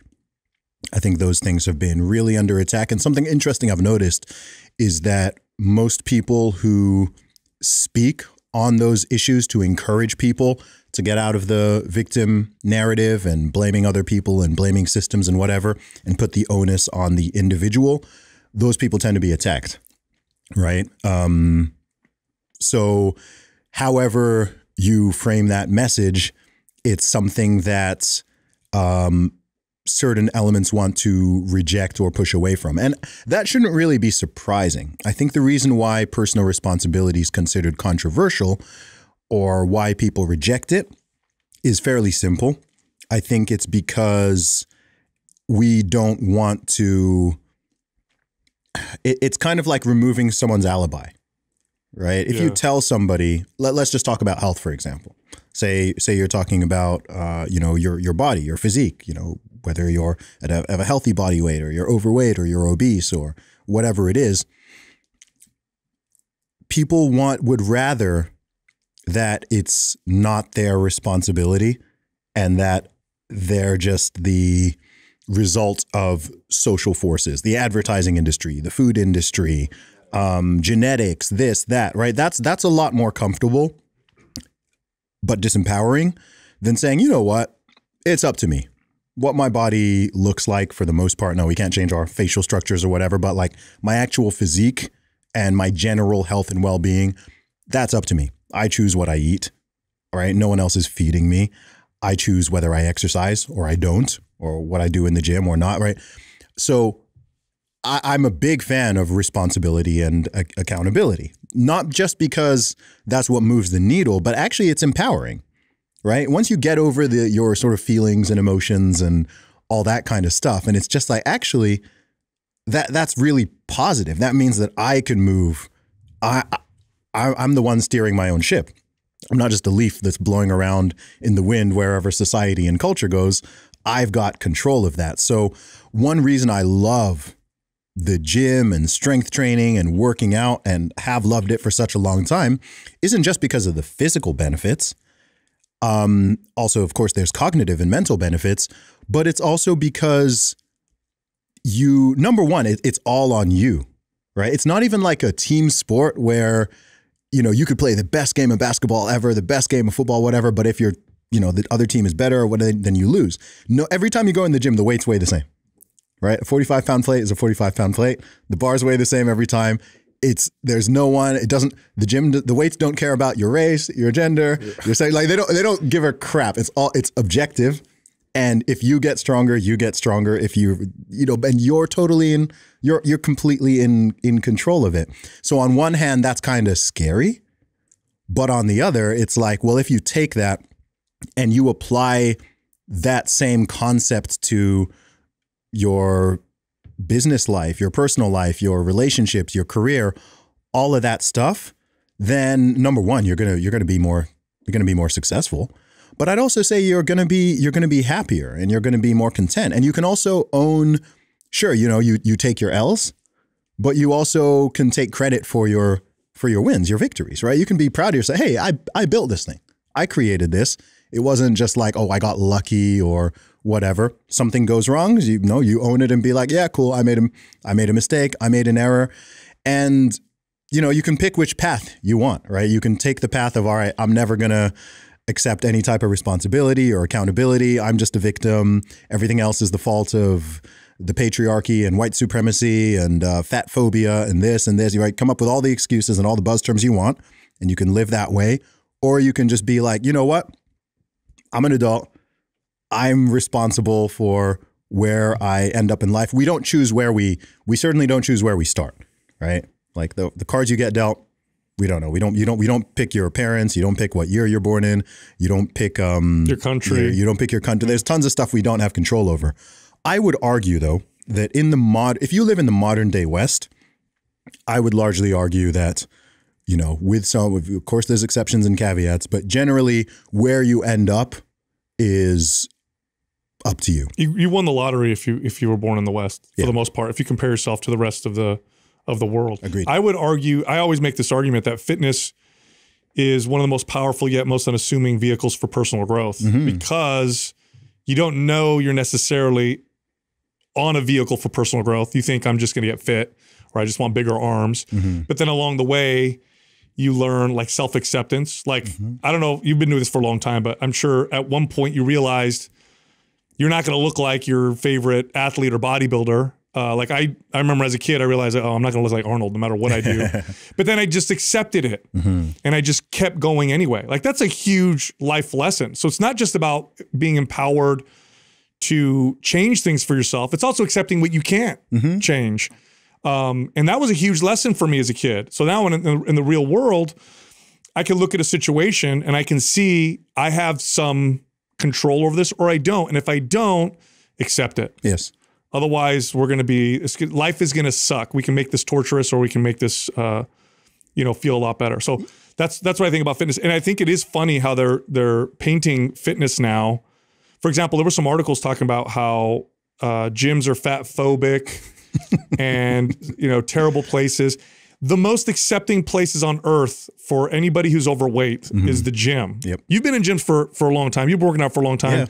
Tell me it's not the most accepting place for your sexuality, race, weight, gender. Like, you're in there lifting weights. Yeah. You're working out next to someone who's working out, lifting weights. They could be 80, they could be 12, they could be obese, they could be male, female, gay, whatever. You don't care. We're working out in the gym. Yeah. And everyone's trying to better themselves. I mean, that's actually the most amazing thing about a gym environment, is everyone is literally in there because you are trying to better yourself. And any decent person is never going to knock or take shots at or insult someone who is genuinely striving to make themselves better, right? There's a huge difference between someone who weighs 600 pounds and is making every excuse under the book and blaming everyone but themselves on their thing and isn't eating trash and not even exercising or whatever, versus someone who weighs that same amount and they're trying to get their diet in order, and they've taken responsibility and they're putting in the effort to get better, right? Those are completely, on the surface, those people may look similar, but they're completely different. And here's another thing about, it's impossible to significantly, at least naturally, to improve your physique and fitness for the better without also improving your mindset. It's impossible. They're hand in hand. They're hand in hand. Yes. If someone has lost 100 pounds, it's not just their body that's changed. No, they grew as a person. Their mind has changed. Totally. And it has to, because you can't lose 100 pounds unless for a significant amount of time, consistently, you apply certain principles: discipline, perseverance, overcoming obstacles, consistency, you know, all of the things, all the social challenges, all the physical and mental challenges that you have to go through to lose that 100 pounds. That's a lot of body weight to lose, man. Some people have lost 200, 300 pounds. And you come out, you're the same person, but you're a different person. Same. If someone has gained, if a dude has gone from skinny to jacked, right? Especially if they've done it naturally, you can't do that without becoming a better person. Like you have to. And all those ideas, all the lessons you learn from the gym, all those same things you apply, if you apply them to anything else, if you apply them to your relationships, if you apply them to your podcast, if you apply them to your business, whatever, then it works. So it's such a great way of just teaching those principles that you can then take in other areas of your life, and you just apply it in the same areas, and you will get some degree. You'll get some degree of success. This is why I used to love training. So I used to love training kids, and I used to love training really old people. The really old people, because they were so wise. So when I'd train them, I would ask them questions, and I would just get all this great wisdom. Yeah. And kids, because I would see in real time their growth. And kids they're just primed to change and grow faster than adults. So I'd have, like, I'll never forget this. I had this one kid that I trained, he was 13, super insecure, like almost in tears when his dad hired me, because he didn't want to, he went swimming with his friends, didn't want to take off a shirt. Yeah. So we started training together, and through that process, he became this confident young man, and he started dating this girl, became a trainer, eventually became a trainer, and it totally changed his life. And it wasn't, and I'm not coaching him on that stuff. All I did was, hey, last week you did 2 push-ups. This week you just did 3. Do you know what that means? And he'd look at me like, no, what does that mean? I'm like, you're not the same person. And you just see the light bulb go off in his head. He's like, I am not the same person. Like, look what I can do. I can put work and change. And then the self-acceptance part, this is why it's so important. This whole body acceptance thing is baloney, or at least the way it's been twisted. Yes. Real self-acceptance, like when you do this long enough, like you have to do a lot of acceptance. Like, you know, I work out, I do pretty well at it, but I got to accept that I get older. I'm not going to be as strong as I was when I was 30. In 20 years from now, I'm not going to be as strong as I am now. If I want to keep doing it, I better accept the fact that I'm getting older, and I better modify what I'm doing and change it according to my lifestyle. So to me, this is one of the reasons why it was so surprising that this strange parasitic mindset was trying to infiltrate the fitness space, because I remember thinking to myself, all this is going to do is prevent people who don't understand from starting. But everybody who's been doing it, you can't touch us. You cannot go to somebody who's been working out for 20 years. It's the incubator for self-improvement and growth. So of course they're going to I think it goes back to what we said earlier, is just that I think we've gotten to a point where, like, the education system has influenced these kids at such a young age that they come out and they're looking for it. even though they haven't even opened their eyes and realized, oh my God, we're in this amazing time, but they've been educated to look through that lens. Therefore, when they get out into the real world, they look at every situation from that bias of like, there's got to be some sort of racism. There's got to be some sort of sexism. There's got to be something going on here. Let me find it. Yeah. I call it problematizing. Yeah. Right? Problematizing, looking at everything through the lens of trying to find out what's the problem, what's the disparity, what's the discrimination, let's problematize everything. And that's where they get these really goofy articles from, right? So when you see these articles of like, you know, the dangerous rise of, you know, far right exercise, or the white supremacist roots of, you know, bodybuilding, or whatever, like these goofy ideas. That's what it comes from. It's people problematizing, right? You're looking at a situation that's completely fine, and you're trying to be like, okay, there's got to be a problem here.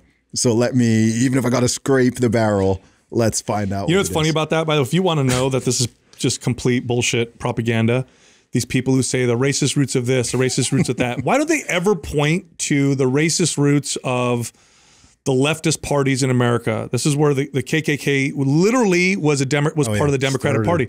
Or why don't they point to the racist roots of Planned Parenthood? The founder of Planned Parenthood was a eugenicist who literally thought it would be great if we could wipe out minorities, because in her idea they were you know, not as good.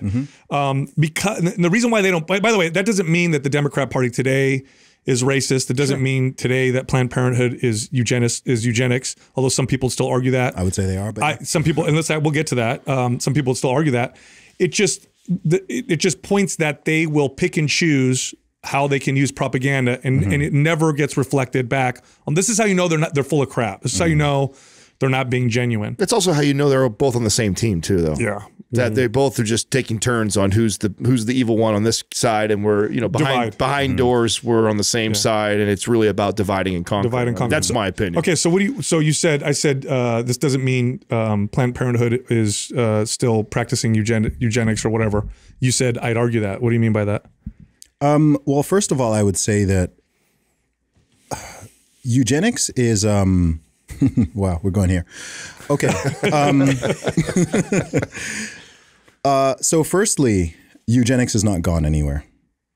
This is the reality of it. No sane person in 2023 would consider themselves a eugenicist and would have a natural aversion to that term being used. But the truth is that modern Western countries all have eugenic policies, and that millions of people in our country support eugenics, even if they don't call it that. How do you mean? Explain. Some examples. Yeah. I'll give you some examples. Okay. Why is there no Down syndrome in Iceland or Denmark? Yeah. How did they eliminate Down syndrome, quote unquote? No, that's true. Technology, How did they do it? No, you abort. They abort 100% of babies with Down syndrome. Okay. In the UK, the typical abortion limit is 24 weeks, which is extraordinarily late. There's no limit if there is any type of disability. That disability could be as light as a cleft palate, a cleft lip, right? So if it's determined a baby has a cleft lip in the 34th week, totally legal and fine to abort that child. Fully viable. For 34 weeks, that child could live and survive. Cleft lip, hardly the most severe thing. Very Down syndrome, solvable. Yeah, I mean, by definition, that's eugenics. Right? By definition, even if someone doesn't want to call it that, they might call it a woman's right to choose or reproductive freedom or reproductive justice. Relabeled. They'll relabel it, but that's eugenics. That's literally what it is. I mean, yeah, and people might shy away from that word, but yeah, that's just the reality of it. And then if you're talking like Planned Parenthood, I mean, they still push obviously majority of them, I believe, are still located primarily in minority communities. They're always pushing the propaganda. Of course, they do it under the frame of, abortion being some type of freedom for, quote unquote, women of color. Hate that term. And that, Black women need access to abortion and all these, they try to flip it all on its head. But ultimately, I mean, that's the greatest killer of Black people in the country, by far. There's places where there's more Black babies aborted than born in every given year, which is horrendous. I mean, I'd say even for someone whose, position on abortion is, in favor of the rights. I mean, that's an awful statistic. So you're pro-choice, but you're... No, I'm not. I'm pro-life. Oh, No, pro-life. for full transparency, I'm very strongly pro-life. Okay. But I'm saying even for someone who is, would consider themselves pro-choice, I think most people would still consider more black babies being aborted than being born year on year in a location is not good. Like that's concern. Yeah, like there's an upstream problem there. Like what's going on?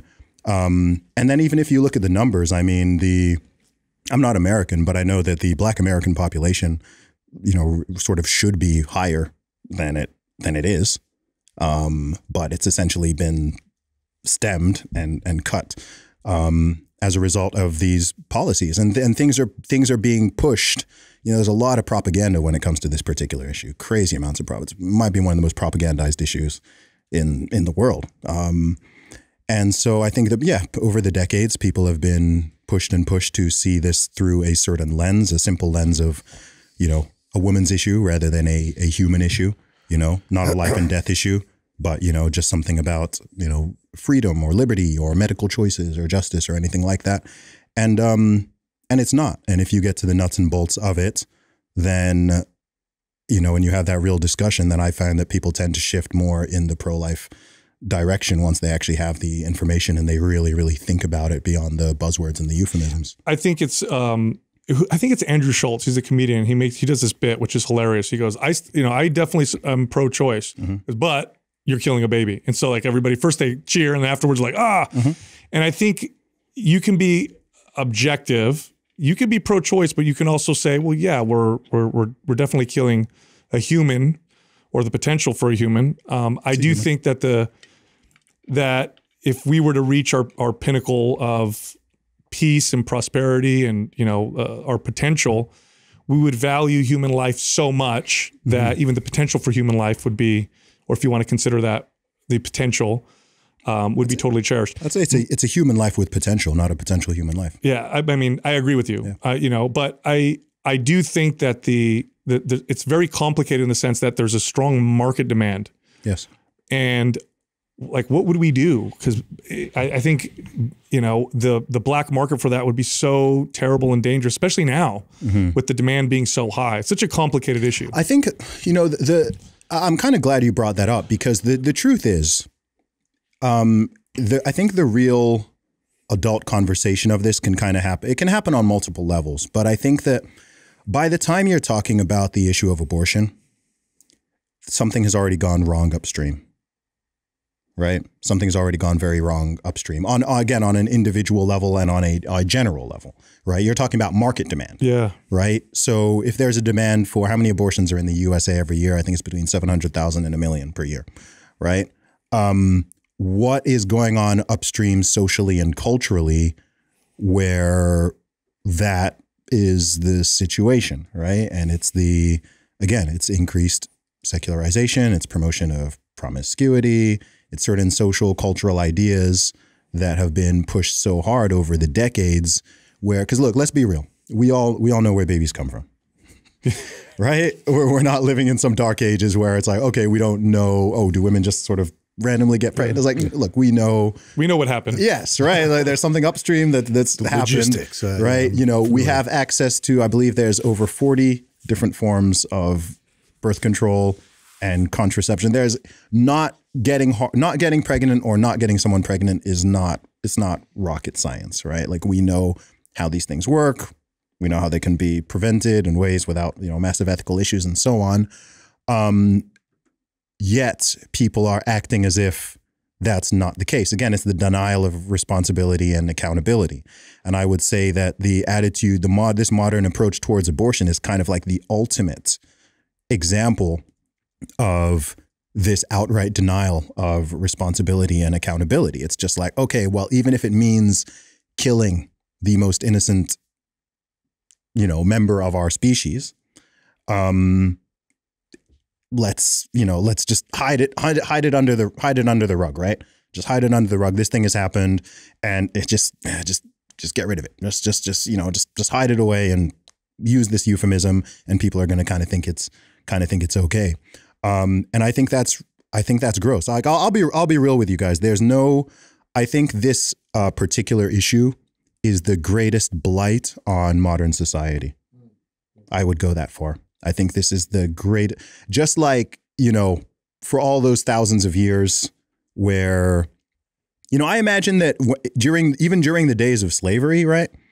Even here in the USA, like the USA was still like, one of the most progressive and, so-called liberal countries and so on, right? People at that time would have thought like, you're cool, like we're advanced, we've got great technology, whatever, but you just have this blight, right? You've still got people who are enslaved and working in fields and being discriminated. Like it's this ugly underbelly that's there, and it might seem on a surface level like everything is, things are cool, things are fine, but then there's this kind of thing going on underneath, and people don't really want to touch it or approach it because it's not very popular. I feel like abortion is very much that issue. It's not something like you sort of see or are conscious of day to day or whatever, or really think about, but it's kind of just, as I said, a million a year just in this country.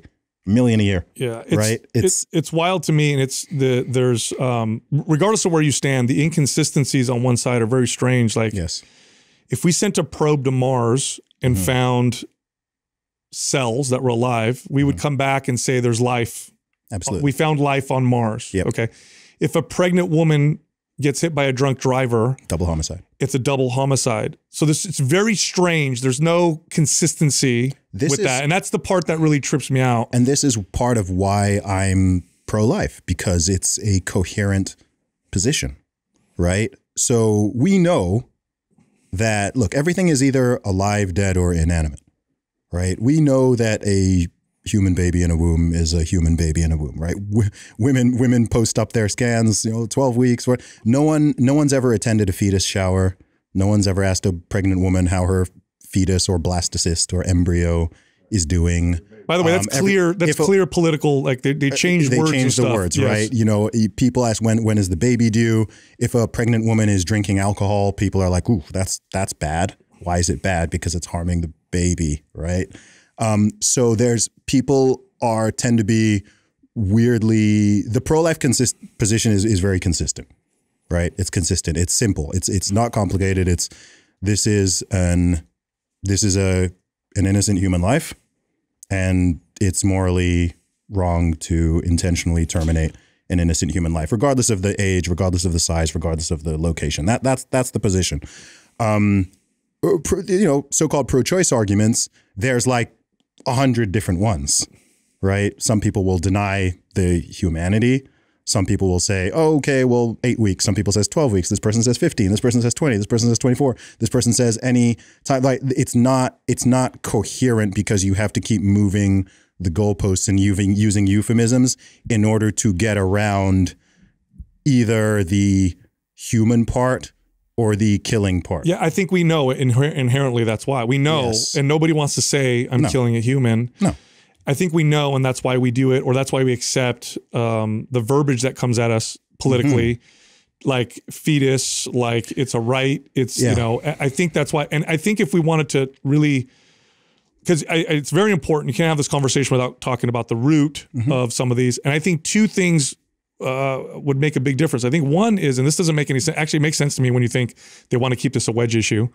But one, there's no reason why birth control shouldn't be available over the counter. There's no reason. You could be over the counter. Is it not? Pharmacist. No, you got to go get a prescription. Okay. Should be over the counter. Okay. So a girl could go get birth control. Shouldn't be a problem. That's one. The second thing is, I think society has done popular media has done such an effective job at having kids look like a burden, and this sucks, and oh my God, your life is over. Yeah. You can't go out and party. You can't do what you want. Everything's ruined. Like, it's crazy to me. I have kids. It's hard. It's expensive. I wouldn't trade them for anything. Good. It's the most meaningful, amazing, purposeful thing I've ever done in my entire life. But we're not sold that. We're told that if you're a man, oh, well, now you got kids, life's over. Life's over. You can't go, if you're a woman, you got kids, you're oppressed. These children are oppressing you. I feel like if we valued having children the right way, like it used to be a man's glory was how many kids he had. Men would go, how many children do you have? Oh, I got 15 kids. Wow. Congrats. You know, I feel like that plays a big role too. And not even, we're talking a few decades of silo. Yeah.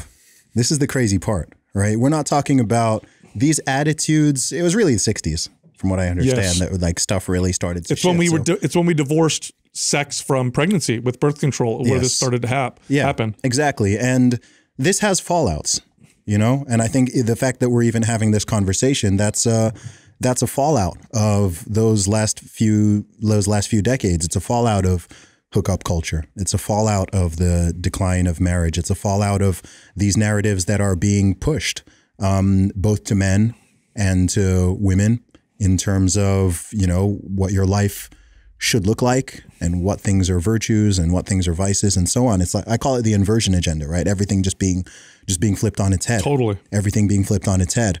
But yeah, it's a sad issue. And I do think in the future, I do think that future humans will look back on this and look back on some of the attitudes in the way that we look back at slavery. I will go that far. I think people will look back and they'll look at the numbers and they'll look at the blasé attitudes or even some of the outright promotion of it.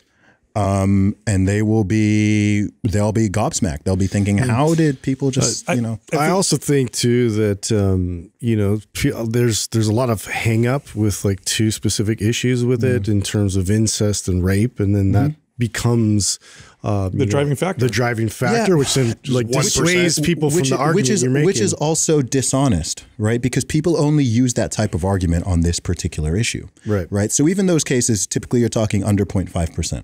Right, not even 0.5%. Okay, for those edge cases, but it would be like trying to argue that, like, if you're accepting the moral weight of the termination of a human life, I mean, for example, if you tried to argue that we can all think of situations where homicide is morally justifiable, right? Yeah, defending yourself. Yeah, someone's holding a gun to you, or like pointing a gun at, you know, someone else, and, you know, someone shoots them first, right? That's a homicide. No one, you know, no one would say. But then you wouldn't use the fact that justifiable homicide exists to justify homicide in general, right? You wouldn't go, okay, well, there's this 1% situation where morally and ethically that's, you know, neutral or fair, so therefore homicide in general is okay, right? But that's kind of what people are doing with this situation, where you go to the most fringe, most edge case, and it really it's an appeal to emotion, because most people will be like, okay, like, rape is terrible, incest is terrible, yeah, exactly. But then they're like, okay, so that's why the whole thing needs to be and it's like, well, no, that doesn't morally nor logically follow that, because you can think of an exception case where maybe something has a different moral weight or could be potentially justified, at least legally, and then say, okay, so therefore it's across the board. So to me, that's just it's a dishonest framing. It's a dishonest argument. And, you know, I think it would be, it's like I said, the things that are frustrating about the argument are the lack of consistency and just honesty amongst certain people.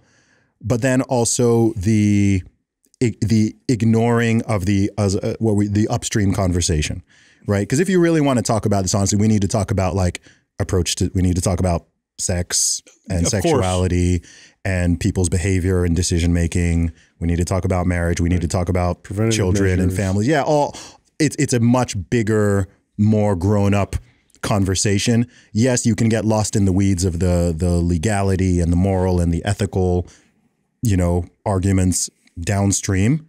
But I'm like, if we could take this up a level, then, and I would think that regardless of someone's actual view on the issue, most sane people would agree that, like, say someone who, you know, considers themselves pro-choice both morally and legally, for example, I think a sane person like that who would still want to reduce the number, right? They'd still be like, maybe they think it's a necessary evil, quote unquote, but everybody agrees that it makes sense to figure out how to, like, reduce this. Everybody used to. this is how deep the inversion's gotten. You now have people who are actually like pro-abortion. That's crazy. That's a real position now, right? So that's dark, that's really dark, right? To me, that's even like a separate category. Like I can, even though it's not my position, I can understand, the kind of begrudging position of someone like, okay, well, necessary evil. Maybe necessary evil, maybe first 10, 12 weeks or something. I can.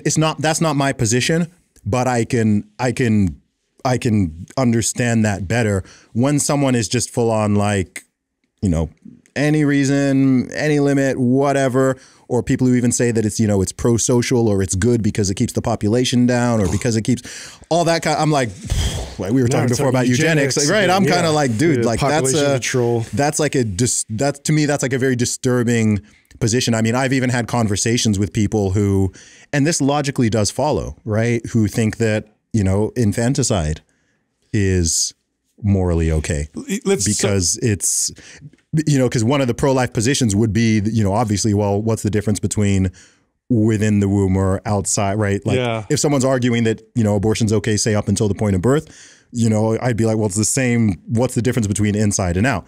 And some people would take that and go, okay, yeah, there is no difference. So therefore, I also think that for the first 6 months of a newborn's life or whatever, I mean, this is the Peter Singer argument. I don't know if you're familiar with Peter Singer. But his argument is that I think for the first 1 to 2 years, evil. He thinks that infanticide should be legal, and it's kind of like a logical follow up from that position. Ironically, he himself has made some people pro life because they're like, that's crazy. They're kind of like, he's right. Yeah. He's right. But like where that leads to is like, okay, so maybe those other people, maybe they're making more sense because I don't really want to be siding with this whole population control thing. It's existed for a while in different belief systems, eugenics. Now you see it with the climate change, people. And you hear this a lot, like, why would you have a kid in this crazy world? Or we have too many people. This is so crazy to me because the best tool that humans have ever had, to solve our problems is innovation and ingenuity, and more people means we do better at that. And by the way, all the data and historical, this is a fact. The more people there are, the more things we figure out, the better off we tend to do. And we can also have, and a lot of countries are going to have population collapse as a result of these strange beliefs. What the hell is going? Like, well, fact check me, but I mean, can't you fit the entire world population in the state of Texas? You can. Yeah, you can. It's crazy to me. It's a weird, crazy belief. It's like, why? Yeah. Why are they doing this? Why are they telling us to not have kids? That was too many people. That it's people need to die. Like when the opposite, even just for our standard of living, prosperity, innovation. That's not true. The opposite is actually true. And the fact that there's countries right now, modern societies, that are probably going to collapse because they can no longer, they don't have enough people to. Japan is one of them. Italy is in where my family's from. They're kind of screwed right now. China has screwed themselves with their one-child policy. Now they're having to figure out how to reverse out of that. Why are we being told this? Wow. Okay, this is where I'm just going to be hypothetical because I don't understand everyone's motives. Number one, there is a depopulation agenda. It's been in place for decades at this point. It's been spoken about pretty openly, especially since the 70s.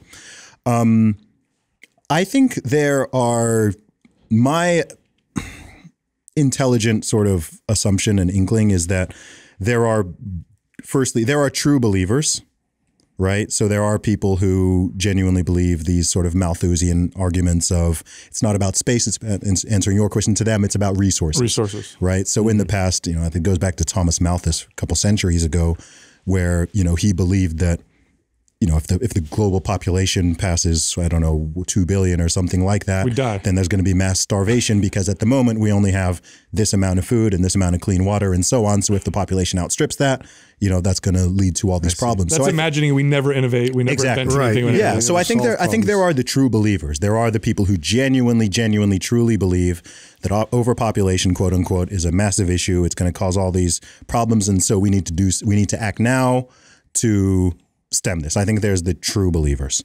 And I think they're wrong, but I don't think there's any sort of wickedness or malice in that. And then there are the people who, looping back around to what we said earlier, you know, there are people who I believe are genuinely anti-human, right? They're anti-human. They do not like, you know, maybe they like some individual people, but they're not generally pro-human. They're people who view human beings as this sort of a cancer on earth. You've heard that. A cancer, a parasite. People use that to refer to babies in the womb sometimes, right? A parasite. That humans are this sort of, by the way, a lot of people who do like mass bombings and mass shootings use the same type of language, that human beings are these parasites and wicked creatures, and, you know, the best thing for the nature and for the world and for other animals is to reduce the number of these parasites in their terms. So I think those are the two sort of main lines of thinking. I think one of them is wrong, but more quote unquote benevolent in a way. And the other I do just think is like, you know, evil, malicious and evil and anti-human. And I don't think that sadly, I don't think that type of thinking is as rare as I wish it was.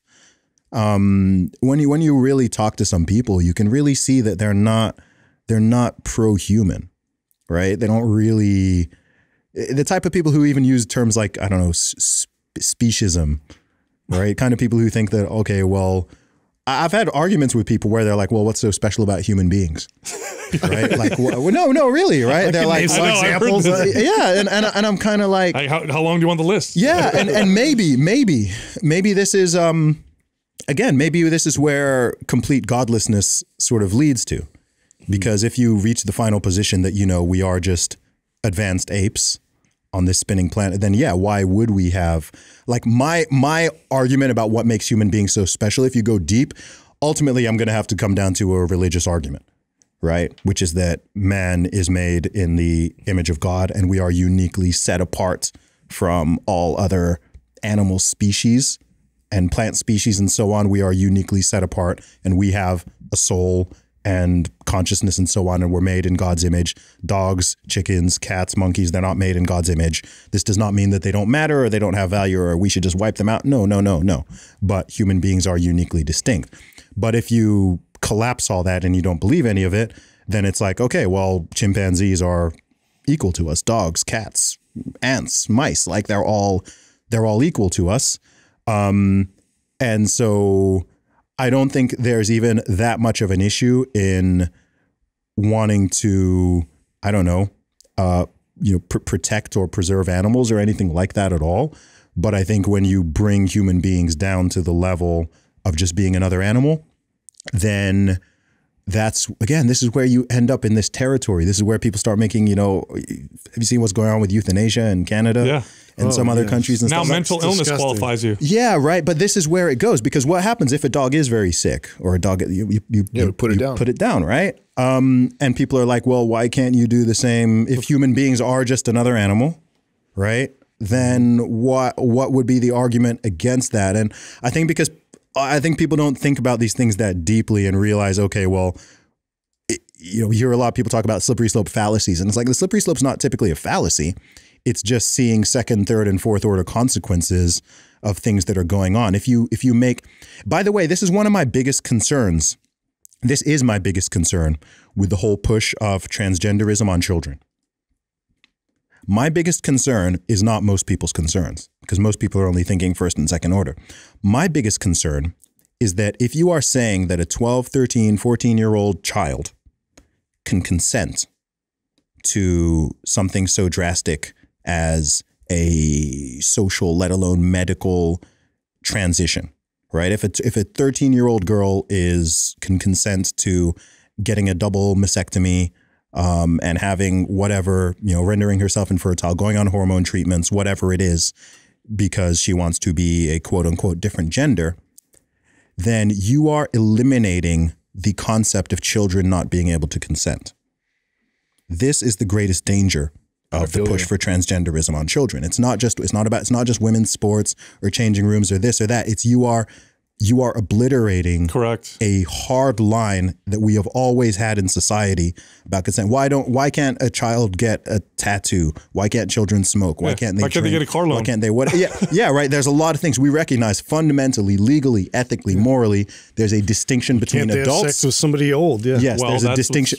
Well, this is the problem, right? To me, it's a gateway to pedophilia. Yep. It's absolutely a gateway to it. And to some people, that's like, oh, well, that's a fallacy or what. And I'm like, no, it's not. Because what would be the argument if you are saying that? And by the way, okay, why do we say that children can't consent to these things? Because the human brain and physical and emotional maturity is not developed enough at a young age in order to, we know that, I mean, brain fully finishes developing around 25, right? And one of the things with young people is they don't understand they struggle to understand long-term consequences. Right. You have to get a lot older until you recognize, okay, if we've all been there. Yeah. If I do that, yeah, exactly. Right. Teenagers, preteens, impulsive, you're not thinking long-term, which is why you have certain safeguards and things on that. So if you're saying, okay, at 12-year-olds old or 13 or whatever, you're old enough to make a permanent, think about this. You're actually, in many of these cases, you'd be rendering the person infertile for life. So you're saying that a 13-year-old is making a decision at 13 about if they ever want to naturally have children, if they want these permanent changes. Like you wouldn't let them get a tattoo, right? Because you reckon, no, that's you don't understand you might think, okay, it's cool having this little logo or design on my arm. But cut off your boobs. But it's nutty. It's nutty. I just remembered I was going to come back to you about something to be optimistic about. now that we've gone right down, we've gone real deep. I didn't know we were going to go this deep on this podcast. We were real deep. But he's like, they're going to talk to me about bench presses. No, talking about nutrition and how much protein you eat. I think we've passed peak woke. I think we've passed the peak. I agree. And I don't think we've passed the peak of the stupidity and foolishness, but I think we've passed the peak of the tolerance for it, explicitly and implicitly. More and more people on all levels are starting to see some of these problems and, more importantly, speak out on them. Talking about these issues in 2017, 2018, 2019, like it was pretty lonely. Right. It was kind of like, oh, gosh, like, why is no one else talking about this? Am I the crazy one? Whatever. Just like how now it's OK to sort of question the efficacy and safety of the C-19 jabs. And it's OK to question doing that 2 years ago. Oh, yeah. Like I got kicked off social media. There you go. Right? Yeah. There you go. Right. Like it was, you could do it, but it was like, whoa, like the tide, you pass a certain peak. And the tide begins to turn and the Overton window opens. And I think that now, and perhaps this was due to the lockdowns, because I think a lot of parents saw what their kids were learning with remote learning and certain things. You had the whole BLM fallout, which woke a lot of people up to, man, I remember. Did it? Dude, in 2020, when I spoke out against BLM, people wanted to freaking crucify me, man. Yeah. Wow. I've put out over 130,000 tweets. The only one that ever caused real problems for me in my personal life was my criticism of BLM. Now you saw early on when you saw them. Remember we didn't post a black square, had people's heads exploded. Dude. We refused to do that. So you saw that early on where you looked at it and you said, because I saw this, I said, oh, these are opportunists. They're totally taking advantage of a situation. They're going to capitalize on it. And because there's no real leader. And because all these corporations want to capitalize on this movement as well, they're going to virtue signal and they're going to promote this organization. And so I agree with the sentiment. I don't agree with the organization. And now we know. We look back, we look at the tax records. Yeah, well, this is what's interesting because, I mean, I worked out this organization was a scam maybe back in 2017 or so because BLM is not new. I think it didn't just start in 2020. It started, I believe, in 2015, 2016, whenever I think after the Michael Brown shooting. So I had done I knew it was run. I've known for 5 years that it's run by Marxists. Which right away is a red flag. Openly. It's run by Marxists. They've got like all these agendas that have nothing to do with black people. They're trying to overthrow capitalism and dismantle the nuclear family and all the things. Even the tagline versus what they promote. It's like, well, the movement is really Black Lives Matter if killed by a white police officer in dubious circumstances during an election year, right? Like that's really the full. And it gets media. Yeah, like that's really the full thing, right? The top 20 killers of black people in America or worldwide, the police are not one of them. Okay, it's not even in the top 20. So if you had a movement called Black Lives Matter and you genuinely meant what it said on the tin, then let's talk about heart disease. Let's talk about strokes. Let's talk about accidents. Let's talk about suicides. Let's talk about homicides, primarily which are committed by other black people on black people. Let's talk about all the things. Let's take the top 10 things that kill black people and let's make a movement around trying to You'll get no money. reduce those things, right? Yeah, exactly. Very logical. And also, if your issue is police brutality and police killings, the police in the USA every single year kill more white people than they do black people. Most people can't even name one, right? Yes, proportion as a percentage of the population, it's disproportionately black people and so on. But it's like, look, this thing is just it's a scam. It's a hijacking. And if you really wanted to talk about whether you want to talk about the police brutality or police violence issue, or you wanted to talk about, black lives actually mattering and things that are killing black people, again, top of the line, actually abortion, then these would be very different conversations. And you wouldn't want to racialize the police brutality and police killing issue because the majority of people being killed by police in the USA, even in these unarmed situations and, scenarios where it shouldn't be happening, are not black people. So why are you limiting to that? Obviously, they're doing it for political reasons and to jack up people's emotions. But yeah, anyway, I worked this all out many years ago. So when I saw this reincarnation come up again in 2020, I was like, this thing's a scam. And people were like, oh my gosh, how dare you? Yeah, what kind of comments were you getting? And man, I don't even want to get into it too much because it was actually, it got too close to home. It got way too close to home. I've been vindicated now, obviously, because with all the tax filings and all the stuff that fell out, right? Yeah. People now know. Again, some don't though. You know what I'm saying? It's crazy how much that doesn't hit the mainstream news. Like you have to kind of dig for that. Yeah, not everyone, but literally summer 2020, when I came out and said that BLM is a scam, like people were really not with me, man. Now I can say it 2 years later, you can say it. And it's like, oh, okay, you're now, kind of quote unquote allowed to say that. One of the things I get a lot of flack from is just being early. I get a lot of flack. I was early on like the C19 stuff. I was early on the BLM stuff. Like sometimes I'll just say something that's on the trans stuff. Like I just kind of say things early. And, you receive a ton of flack for that and get called all sorts of names or whatever. And then, 1 year, 2 years, 3 years down the line, you're vindicated. Yeah, you get vindicated. And no one kind of recognizes that. I recognize that about you. I see you. You're always one of the first people to speak out. A bit of a maverick when it's very unpopular to say what you're going to say. At the very least, question. You do a good job of just questioning that. Which thanks, I appreciate. Even if I were to disagree with you, by the way, sure. I appreciate anybody who has the courage to do that. Because your business is built now around media, and we now know just how much control and power they have, and how they can shut people off and kick them out. I'm sure you got shadow banned many times. My account was throttled until Elon took over, from probably 2019 until Elon took over. Yeah. I wasn't shadow banned, but my account was throttled, meaning that they just remove followers. They limit my follower growth. But I'll be honest, man. To me, it's not. The compliment I get most often, wherever I am, is actually people thanking me for my courage or bravery. And while it's sort of flattering in one way, I don't even consider myself stupendously brave or courageous, because I just think the bar for that has fallen a lot. Right? I'm like, bro, you speak the truth. You're so courageous. Yeah, I'm like, man, I'm just funny being talking. A rebel, just talking about I'm truth. I'm just talking. Like I'm not, being shipped off overseas to, go fight, have bullets flying at me or bombs or whatever. Like I'm just saying what I think on podcasts and on Twitter and on stage. And again, I don't think that anything I'm saying is, whether people agree or disagree with various elements of it, I don't think anything I'm saying is sort of that out there or, some sort of crazy position or anything like that. But yeah, to me it's an ethical and it's a moral duty. It's not, to me, it's like a compulsion. It's not something that I have to sort of motivate myself to do.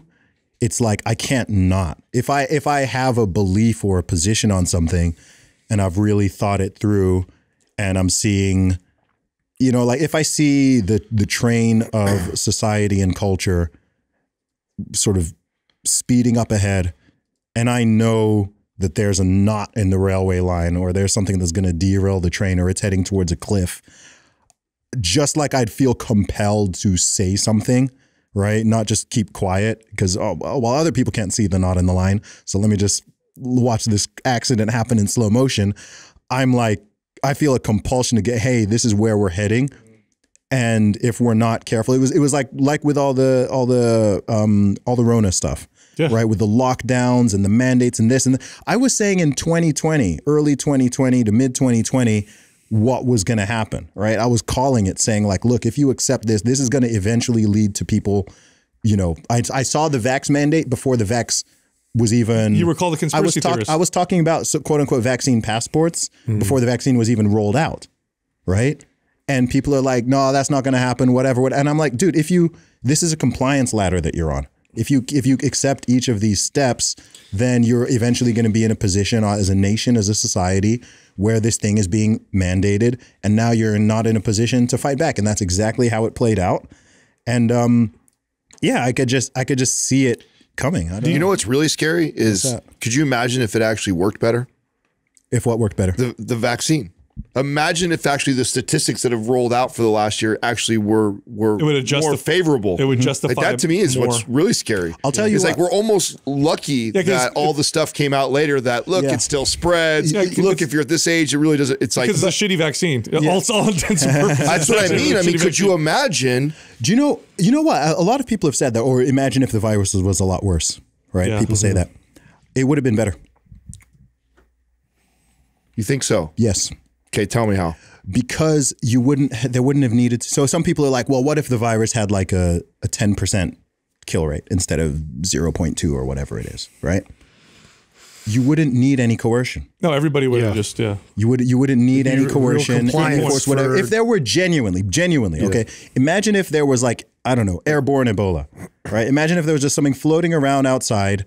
And if you get it, even as a young, healthy man, that's a good point. Like there's 20, no 30%. It's easy there's no localize it. Yeah, there's no mandates. There's no coercion. There's no playing people off of each other and dividing. There's no propaganda to pump up the PR and the advertising of the virus or anything like that. It's just like, look, this is the reality of it. People are naturally self-preserving and people will... That's a good point. People will act accordingly.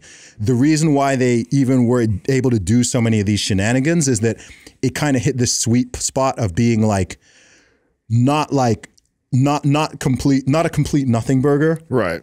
Right. Not like, okay, it's literally just a cold. It wasn't that, but also not so like it was kind of, it hit this sweet spot. It was close enough that you were one or two people connected to somebody that it really affected. Probably. Yeah, exactly. Right. So they could step in and do all of the coercion because people were not, you know, some people were like, oh my gosh, I'm freaking out. I'm double masking. I'm doing this. I'm doing that.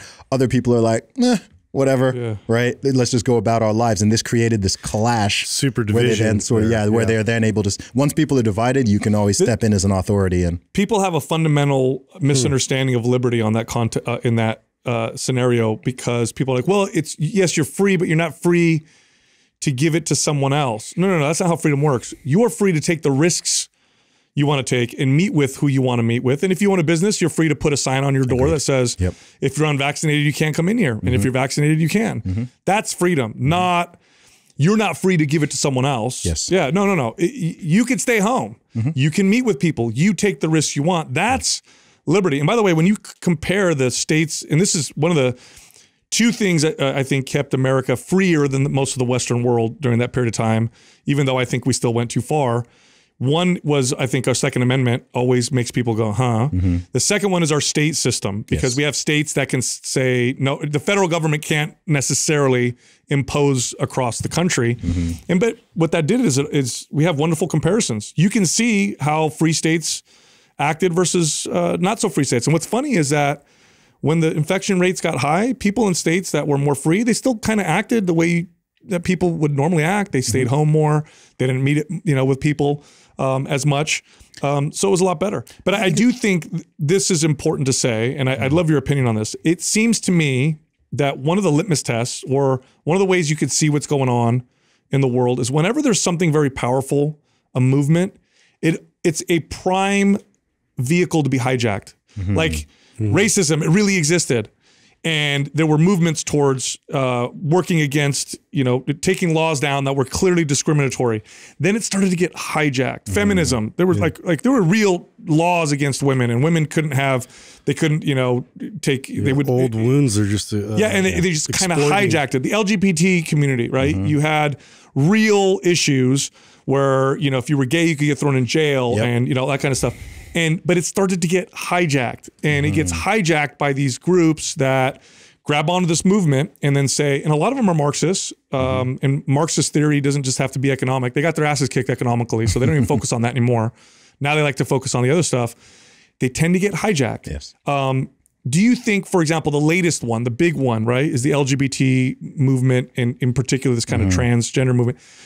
Do you think they're gone too far? Do you think they've been hijacked? Yes. Here's a bar for you. Every social movement without a clearly defined finish line ultimately ends up becoming what it set out to fight against. How do you mean? So if there's not a clear end line, clear goal, where it's like, okay, after we achieve this, we're done. We can chill on our activism, right? They go and progress to the point. It was like that Pac-Man analogy. I was just going to say, I'm going to steal this and say, I'm going to call this the Pac-Man theory. That's where they come out on the other side, right? Where they become the bigots. They become the intolerant. They become the hateful ones. They become the ones dividing people. They become the ones obsessed with the labels and whatever. I don't give a crap if someone's gay. I don't care, right? I don't care, whatever. But they beat you over the head with it. And they start actively discriminating against other people and applying these names and labels to other people, where they claim that was, so look at modern day, what they call quote unquote anti-racism. They've come full circle back round to, you should judge people by their skin color. Yeah. You should treat people differently and talk to people differently based on their skin color. We should have different rules and laws and policies based on someone's skin color, whether it's affirmative action, or I've seen live events where they charge white people more for the tickets, right? I've seen live music events, person of color ticket, $30, white person ticket, $50. Wow. What? Like, what? Right? Like reparations right there. Yeah, it's bonkers, right? Look at the excesses of feminism, okay? As we know, when someone gets like way too deep on this modern day feminism stuff, what happens? They end up hating men. They end up becoming sexist. It becomes a female supremacy movement. It's no longer about gender equality and fairness and equal opportunities. Now it's smash the patriarchy. Now it's men are toxic. Now it's boys are defective girls. Now it's, oh, why do we even need men? Whatever. Like it gets to this level where you set out apparently to fight against hate or discrimination or inequality or unfairness or whatever, and you go so far that now the boot's on the other foot. And you're the person who's kind of got the sort of social power. Seen it firsthand. And it spins around. Son. Yeah. He, going to school, got bullied for not being gay. For what? Not being gay. Isn't that wild? I remember he came to work and he told us, what is happening? There's whole school classes where the entire class identifies just blew as my LGBT. mind. Yeah. It just went completely full circle. Yeah, it's if a movement has that's so nutty. Bro, you should see when he believe it. This just happened. So what? 2 years ago? Was it a year or two ago? He came to work and he told us the story. And he's like, "Yeah, there's like 6 of these kids, and they're running around with the rainbow flag, and then they actually had to ban the flag for a while. And they were picking on the stray kids. That was a bold move by the principal. I mean, look, it's interesting. I mean, I had an interesting experience in November. I got protested for the first time. So I spoke at a university in Florida, funnily enough, on freedom of speech, and about 40 protesters or so showed up. And they had their chants, they had their flags, their signs. I'd never been personally protested before, and it was quite surreal. Yeah. But it was interesting because, again, it was a great example of them being what they think they are. They are what they think they're fighting against.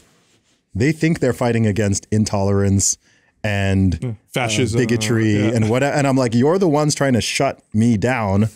Funnily enough, a black man, not even to play that card, but there's this irony in it with all these white kids there protesting me and trying to get. And I was like, oh, and some of them were holding BLM signs. And I'm like, this is cute. You know what I mean? You're like, do you guys not see? Right out of a South Park episode. Yeah. Like, are you guys not sort of seeing what you're doing? Anytime something has a lot of power, then it's primed to be taken over by people seeking power, in particular politicians. If a movement is over, I mean, you don't have the power behind it. If something is solved, if a problem is solved, we no longer have that issue that we can, hang over people to get them to vote for me. So it becomes politically powerful to have and talk about lots of these issues. It becomes it's an effective tool. When you find an effective tool, this is true for all of human history. I can use fire as an example. Fire, very, very transformative, powerful tool. I can build with it. I can build societies with it. I can burn you. Yes. I could take you down. Nuclear energy, man. We could provide energy for the whole world. We could actually solve our climate issues with nuclear energy. We could also make nuclear bombs and kill each other. So kill everybody. I think that's what happens. Anytime you see a big movement, always look for the people. So that's what I tell my kids. Anytime you see a huge movement, look for the people who are ready to grab that movement and use it for nefarious reasons, because they're there and they're waiting. Yeah. They're waiting for something. Yeah. I think it's really important to always check power, both within ourselves as individuals and also on a societal level, because, as they say, absolute power corrupts absolutely. And, just as we were talking about different personality types, some people do absolutely have a tendency towards authoritarianism and power tripping. And, you can see this with certain parents. You can see it with certain bosses. You can see, it's just all these human traits are put on they're all on a normal distribution curve, right? So there's always going to be a 5% who are, on that end and a 5% on that end. And, some people, you give them some power, however little, and immediately they're tripping off it, and they're they're trying to control everyone. I'm manager. Exactly. It could be the most minor hall monitor, right? Like it could be the most minor thing.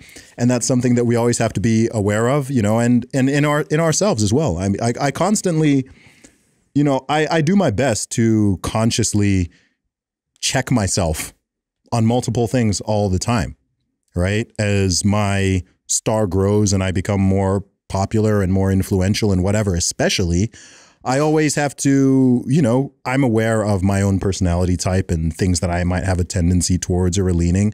And day after day, multiple times a day, you have to kind of re-ground yourself and apply perspective and apply gratitude and, stay attached to the world and know what to, it's a constant battle to navigate. But I think that one thing I'm a big fan of, one thing hopefully I've been able to do on this podcast and with all the other work that I'm doing is to just, raise human consciousness somewhat, raise the level of critical thinking, raise the level of self-empowerment and people taking accountability and responsibility and doing my best to lead by example. Both for people younger and older than me.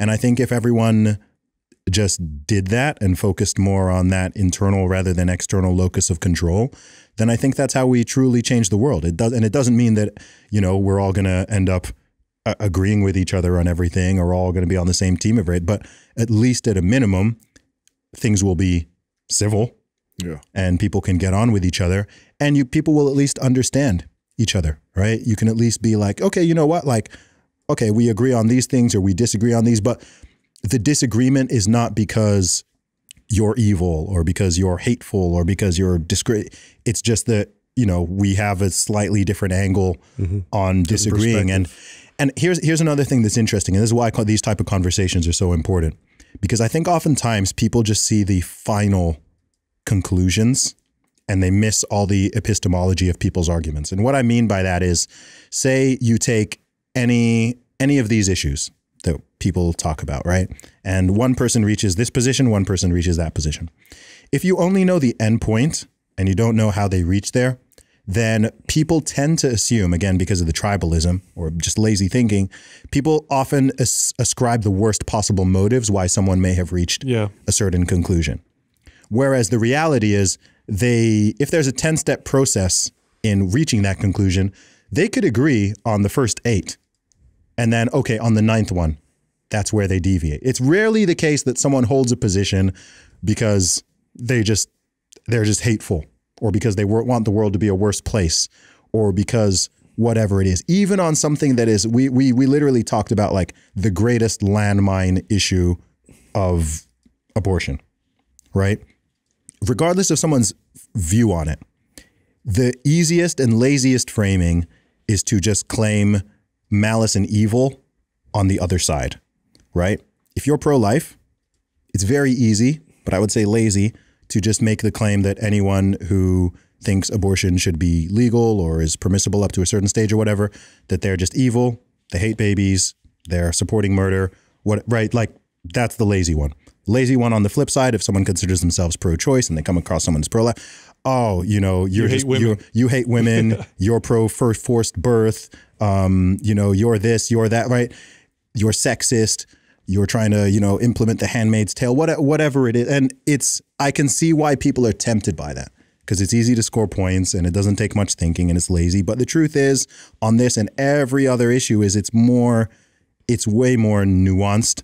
And it's interesting to know, okay, how have you reached this final answer? You know, in school when they say you show your work. Yeah. Right. Even in math, right? Don't just write down the answer is 3, right? We want to see how'd you get there? How did you get there? Yeah. Right. And maybe there was wait, that's not consistent. This is why I think this is when I start to think positive, because of the internet and the infinite amount of bandwidth. We can now have 2-hour conversations about topics, whereas before, when I was growing up, it was impossible. The bandwidth was so short. It was like 30 seconds.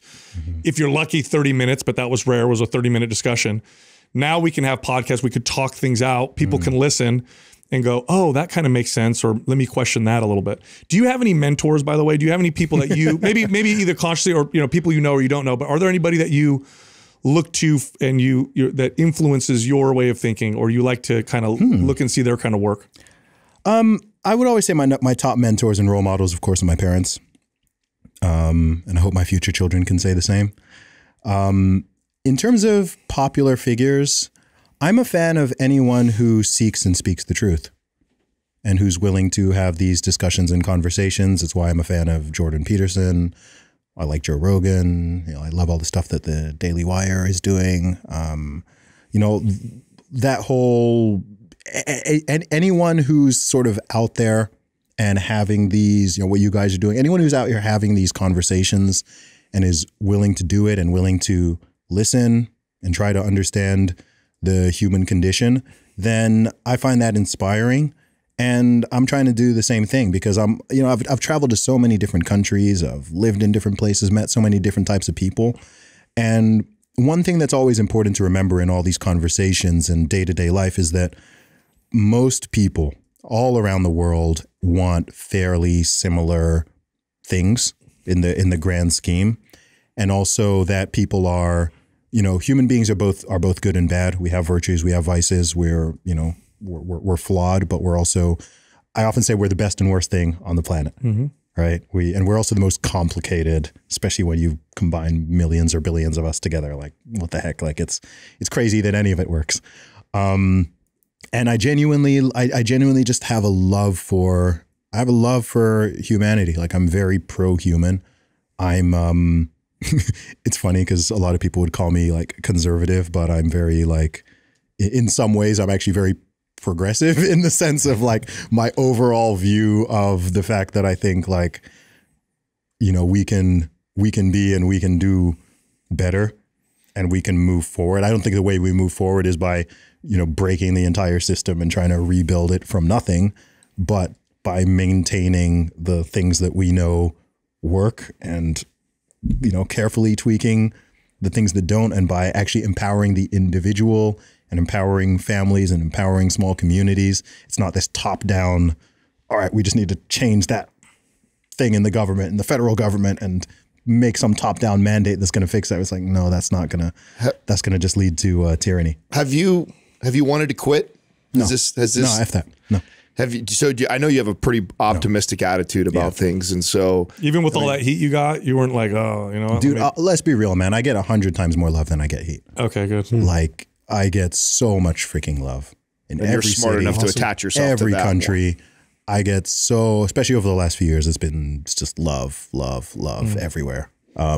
So I'm not going to let a very tiny percentage of people, even though that tiny percent might be thousands of comments and messages or whatever. Is there any aspect though of the, you know, how much your life has probably changed in just the last 5 years or so, like that you don't like? I mean, is there parts of it that you didn't see and then you're like, you know, this, I'm not a big fan of that, or I don't like that, or wish I had less of that in my life now?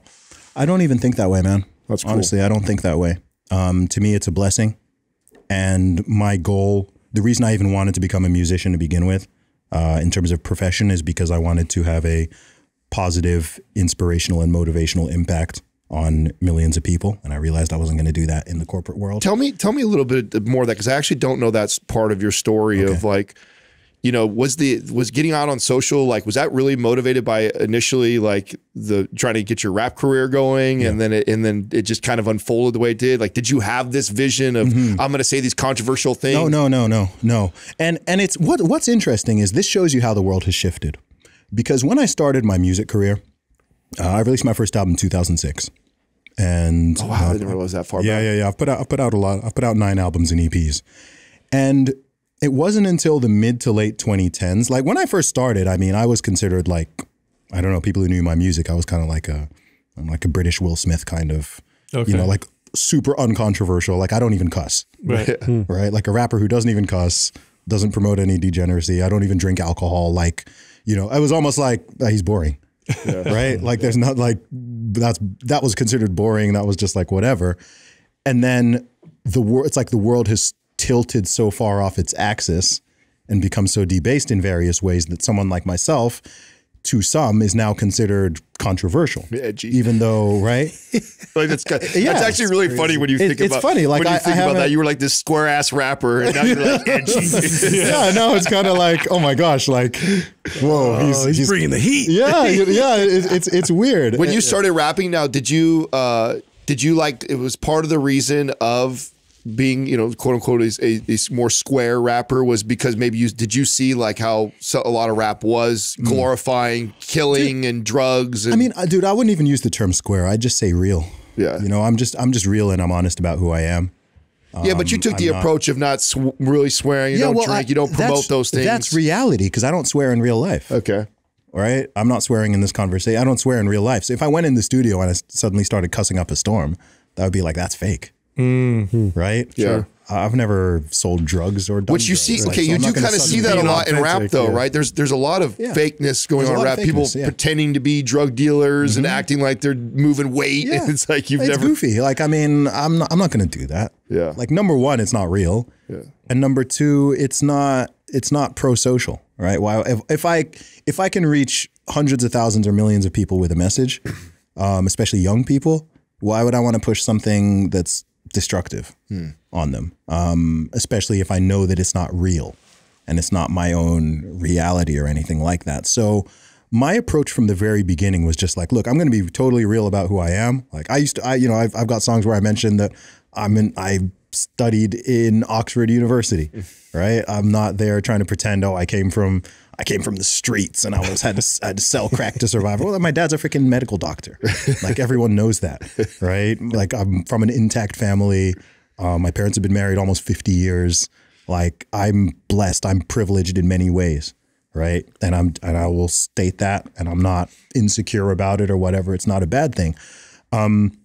So for me, that was always simple, and I've simply just taken that and expanded it into more areas. So now maybe people know me now more from podcasting or Twitter or YouTube or some of the live events and stuff that I do, but it's still the same. It's still the same message. It's been all the way through. If you go back and listen to my album Commercial Underground from 2006, I made that when I was in my teens. It's the same messaging. I'm saying the same stuff. Some of it was actually quite prescient, in fact. On the very first song on my very first album, I have a lyric where I say, my style is unbelievable. I did my research and my ideas are inconceivable, like men giving birth. Wow, did you really? I said that in 2006. Wow. I said that in 2006. And you weren't even trying to be controversial. Prolific, right? That was You're ahead of your And then time, 16 years later, you're seeing the op-eds. Can men give birth? I'm like, oh wow. Like I said that because it was such a far-fetched. People are gonna pull up crazy. that song and be like, "See, he's always been." Yeah, but it shows how much things have wild. shifted. Yeah, it shows how much things have shifted. But look, man, I do my best to do my best and just encourage other people to do the same. We live in an amazing time where there's so much opportunity and there's so much to be optimistic about and there's so much positive, but also on the flip side, there's a lot of stuff to be pessimistic about and there's a lot of stuff that's concerning and demoralizing and all of that. And through that, even through all the nonsense going on with COVID and whatever, if I can be a light to some people, or I can, just say something that helps them reframe things in a better way, or, I've helped tons of people to get in the gym and improve their workouts, or, pursue what they want to do entrepreneurially, whatever it is. I often don't even know, just like you guys won't, you'll never know exactly how much impact you're having on people, right? All these episodes you've done over the years, there's just something you can flippantly just say in a podcast. And you know what? There's one kid who hears that and is like, yeah, it makes it just click for them. And then it puts them on a different trajectory and path. And I'm like, and that ripples outwards. Yeah. We've been impacted it's great. Like that. So we do live events every once in a while. Yeah. We don't do them that often, but we absolutely love it because it grounds us every time, because you get an opportunity to see the faces. You get to see that. And I tell you what, talk about giving fuel for what you do. Like, you see that one person who, like, God, I've never even met that person, and look how much that message impacted their lives. So it's incredible. Yeah. You know what I appreciate about you is that you don't take any of all of this for granted, which I think is rare these days. I think, you made the comment earlier about how there's billions of people and miraculously it all works.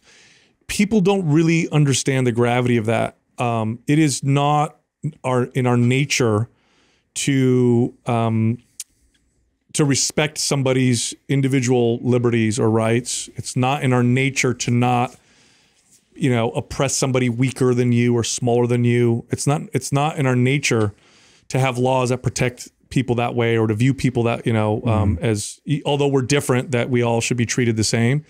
That's so against our nature. And it's crazy that we're here. And I think people have taken it so far for granted that they're going in the opposite direction. I don't think a lot of people realize, you use the term useful idiots. By the way, that's an old term. Useful idiots were the people that helped these revolutions happen in some of these countries where tyrannical regimes took over, and then they're the first people to be thrown in the gulags afterwards.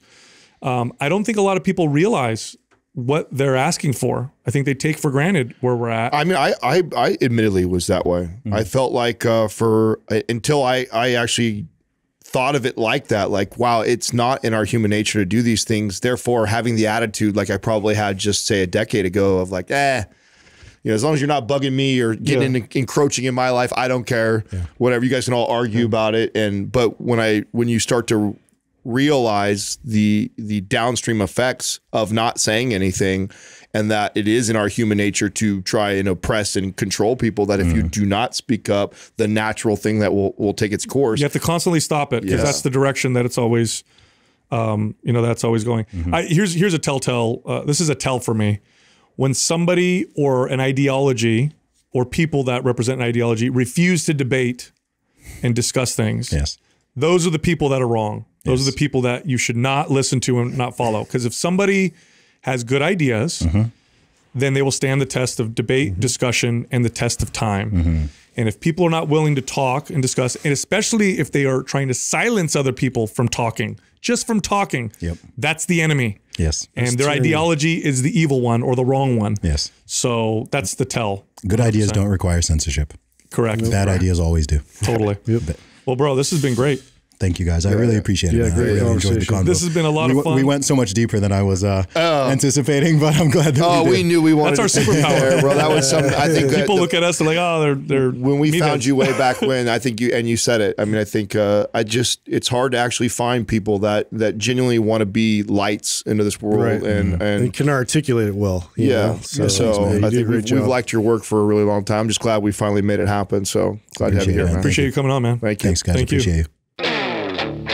Today, we're going to teach you everything you need to know to build a strong, well-developed chest. When I think of weak points and areas that I struggled with developing for a really long time, chest was up there with the Yeah, it was for me. It was for me for sure. I got more caught up in the weight I could lift versus how I was developing my body. I think it's one of the most challenging muscles to develop for most people because the form and technique.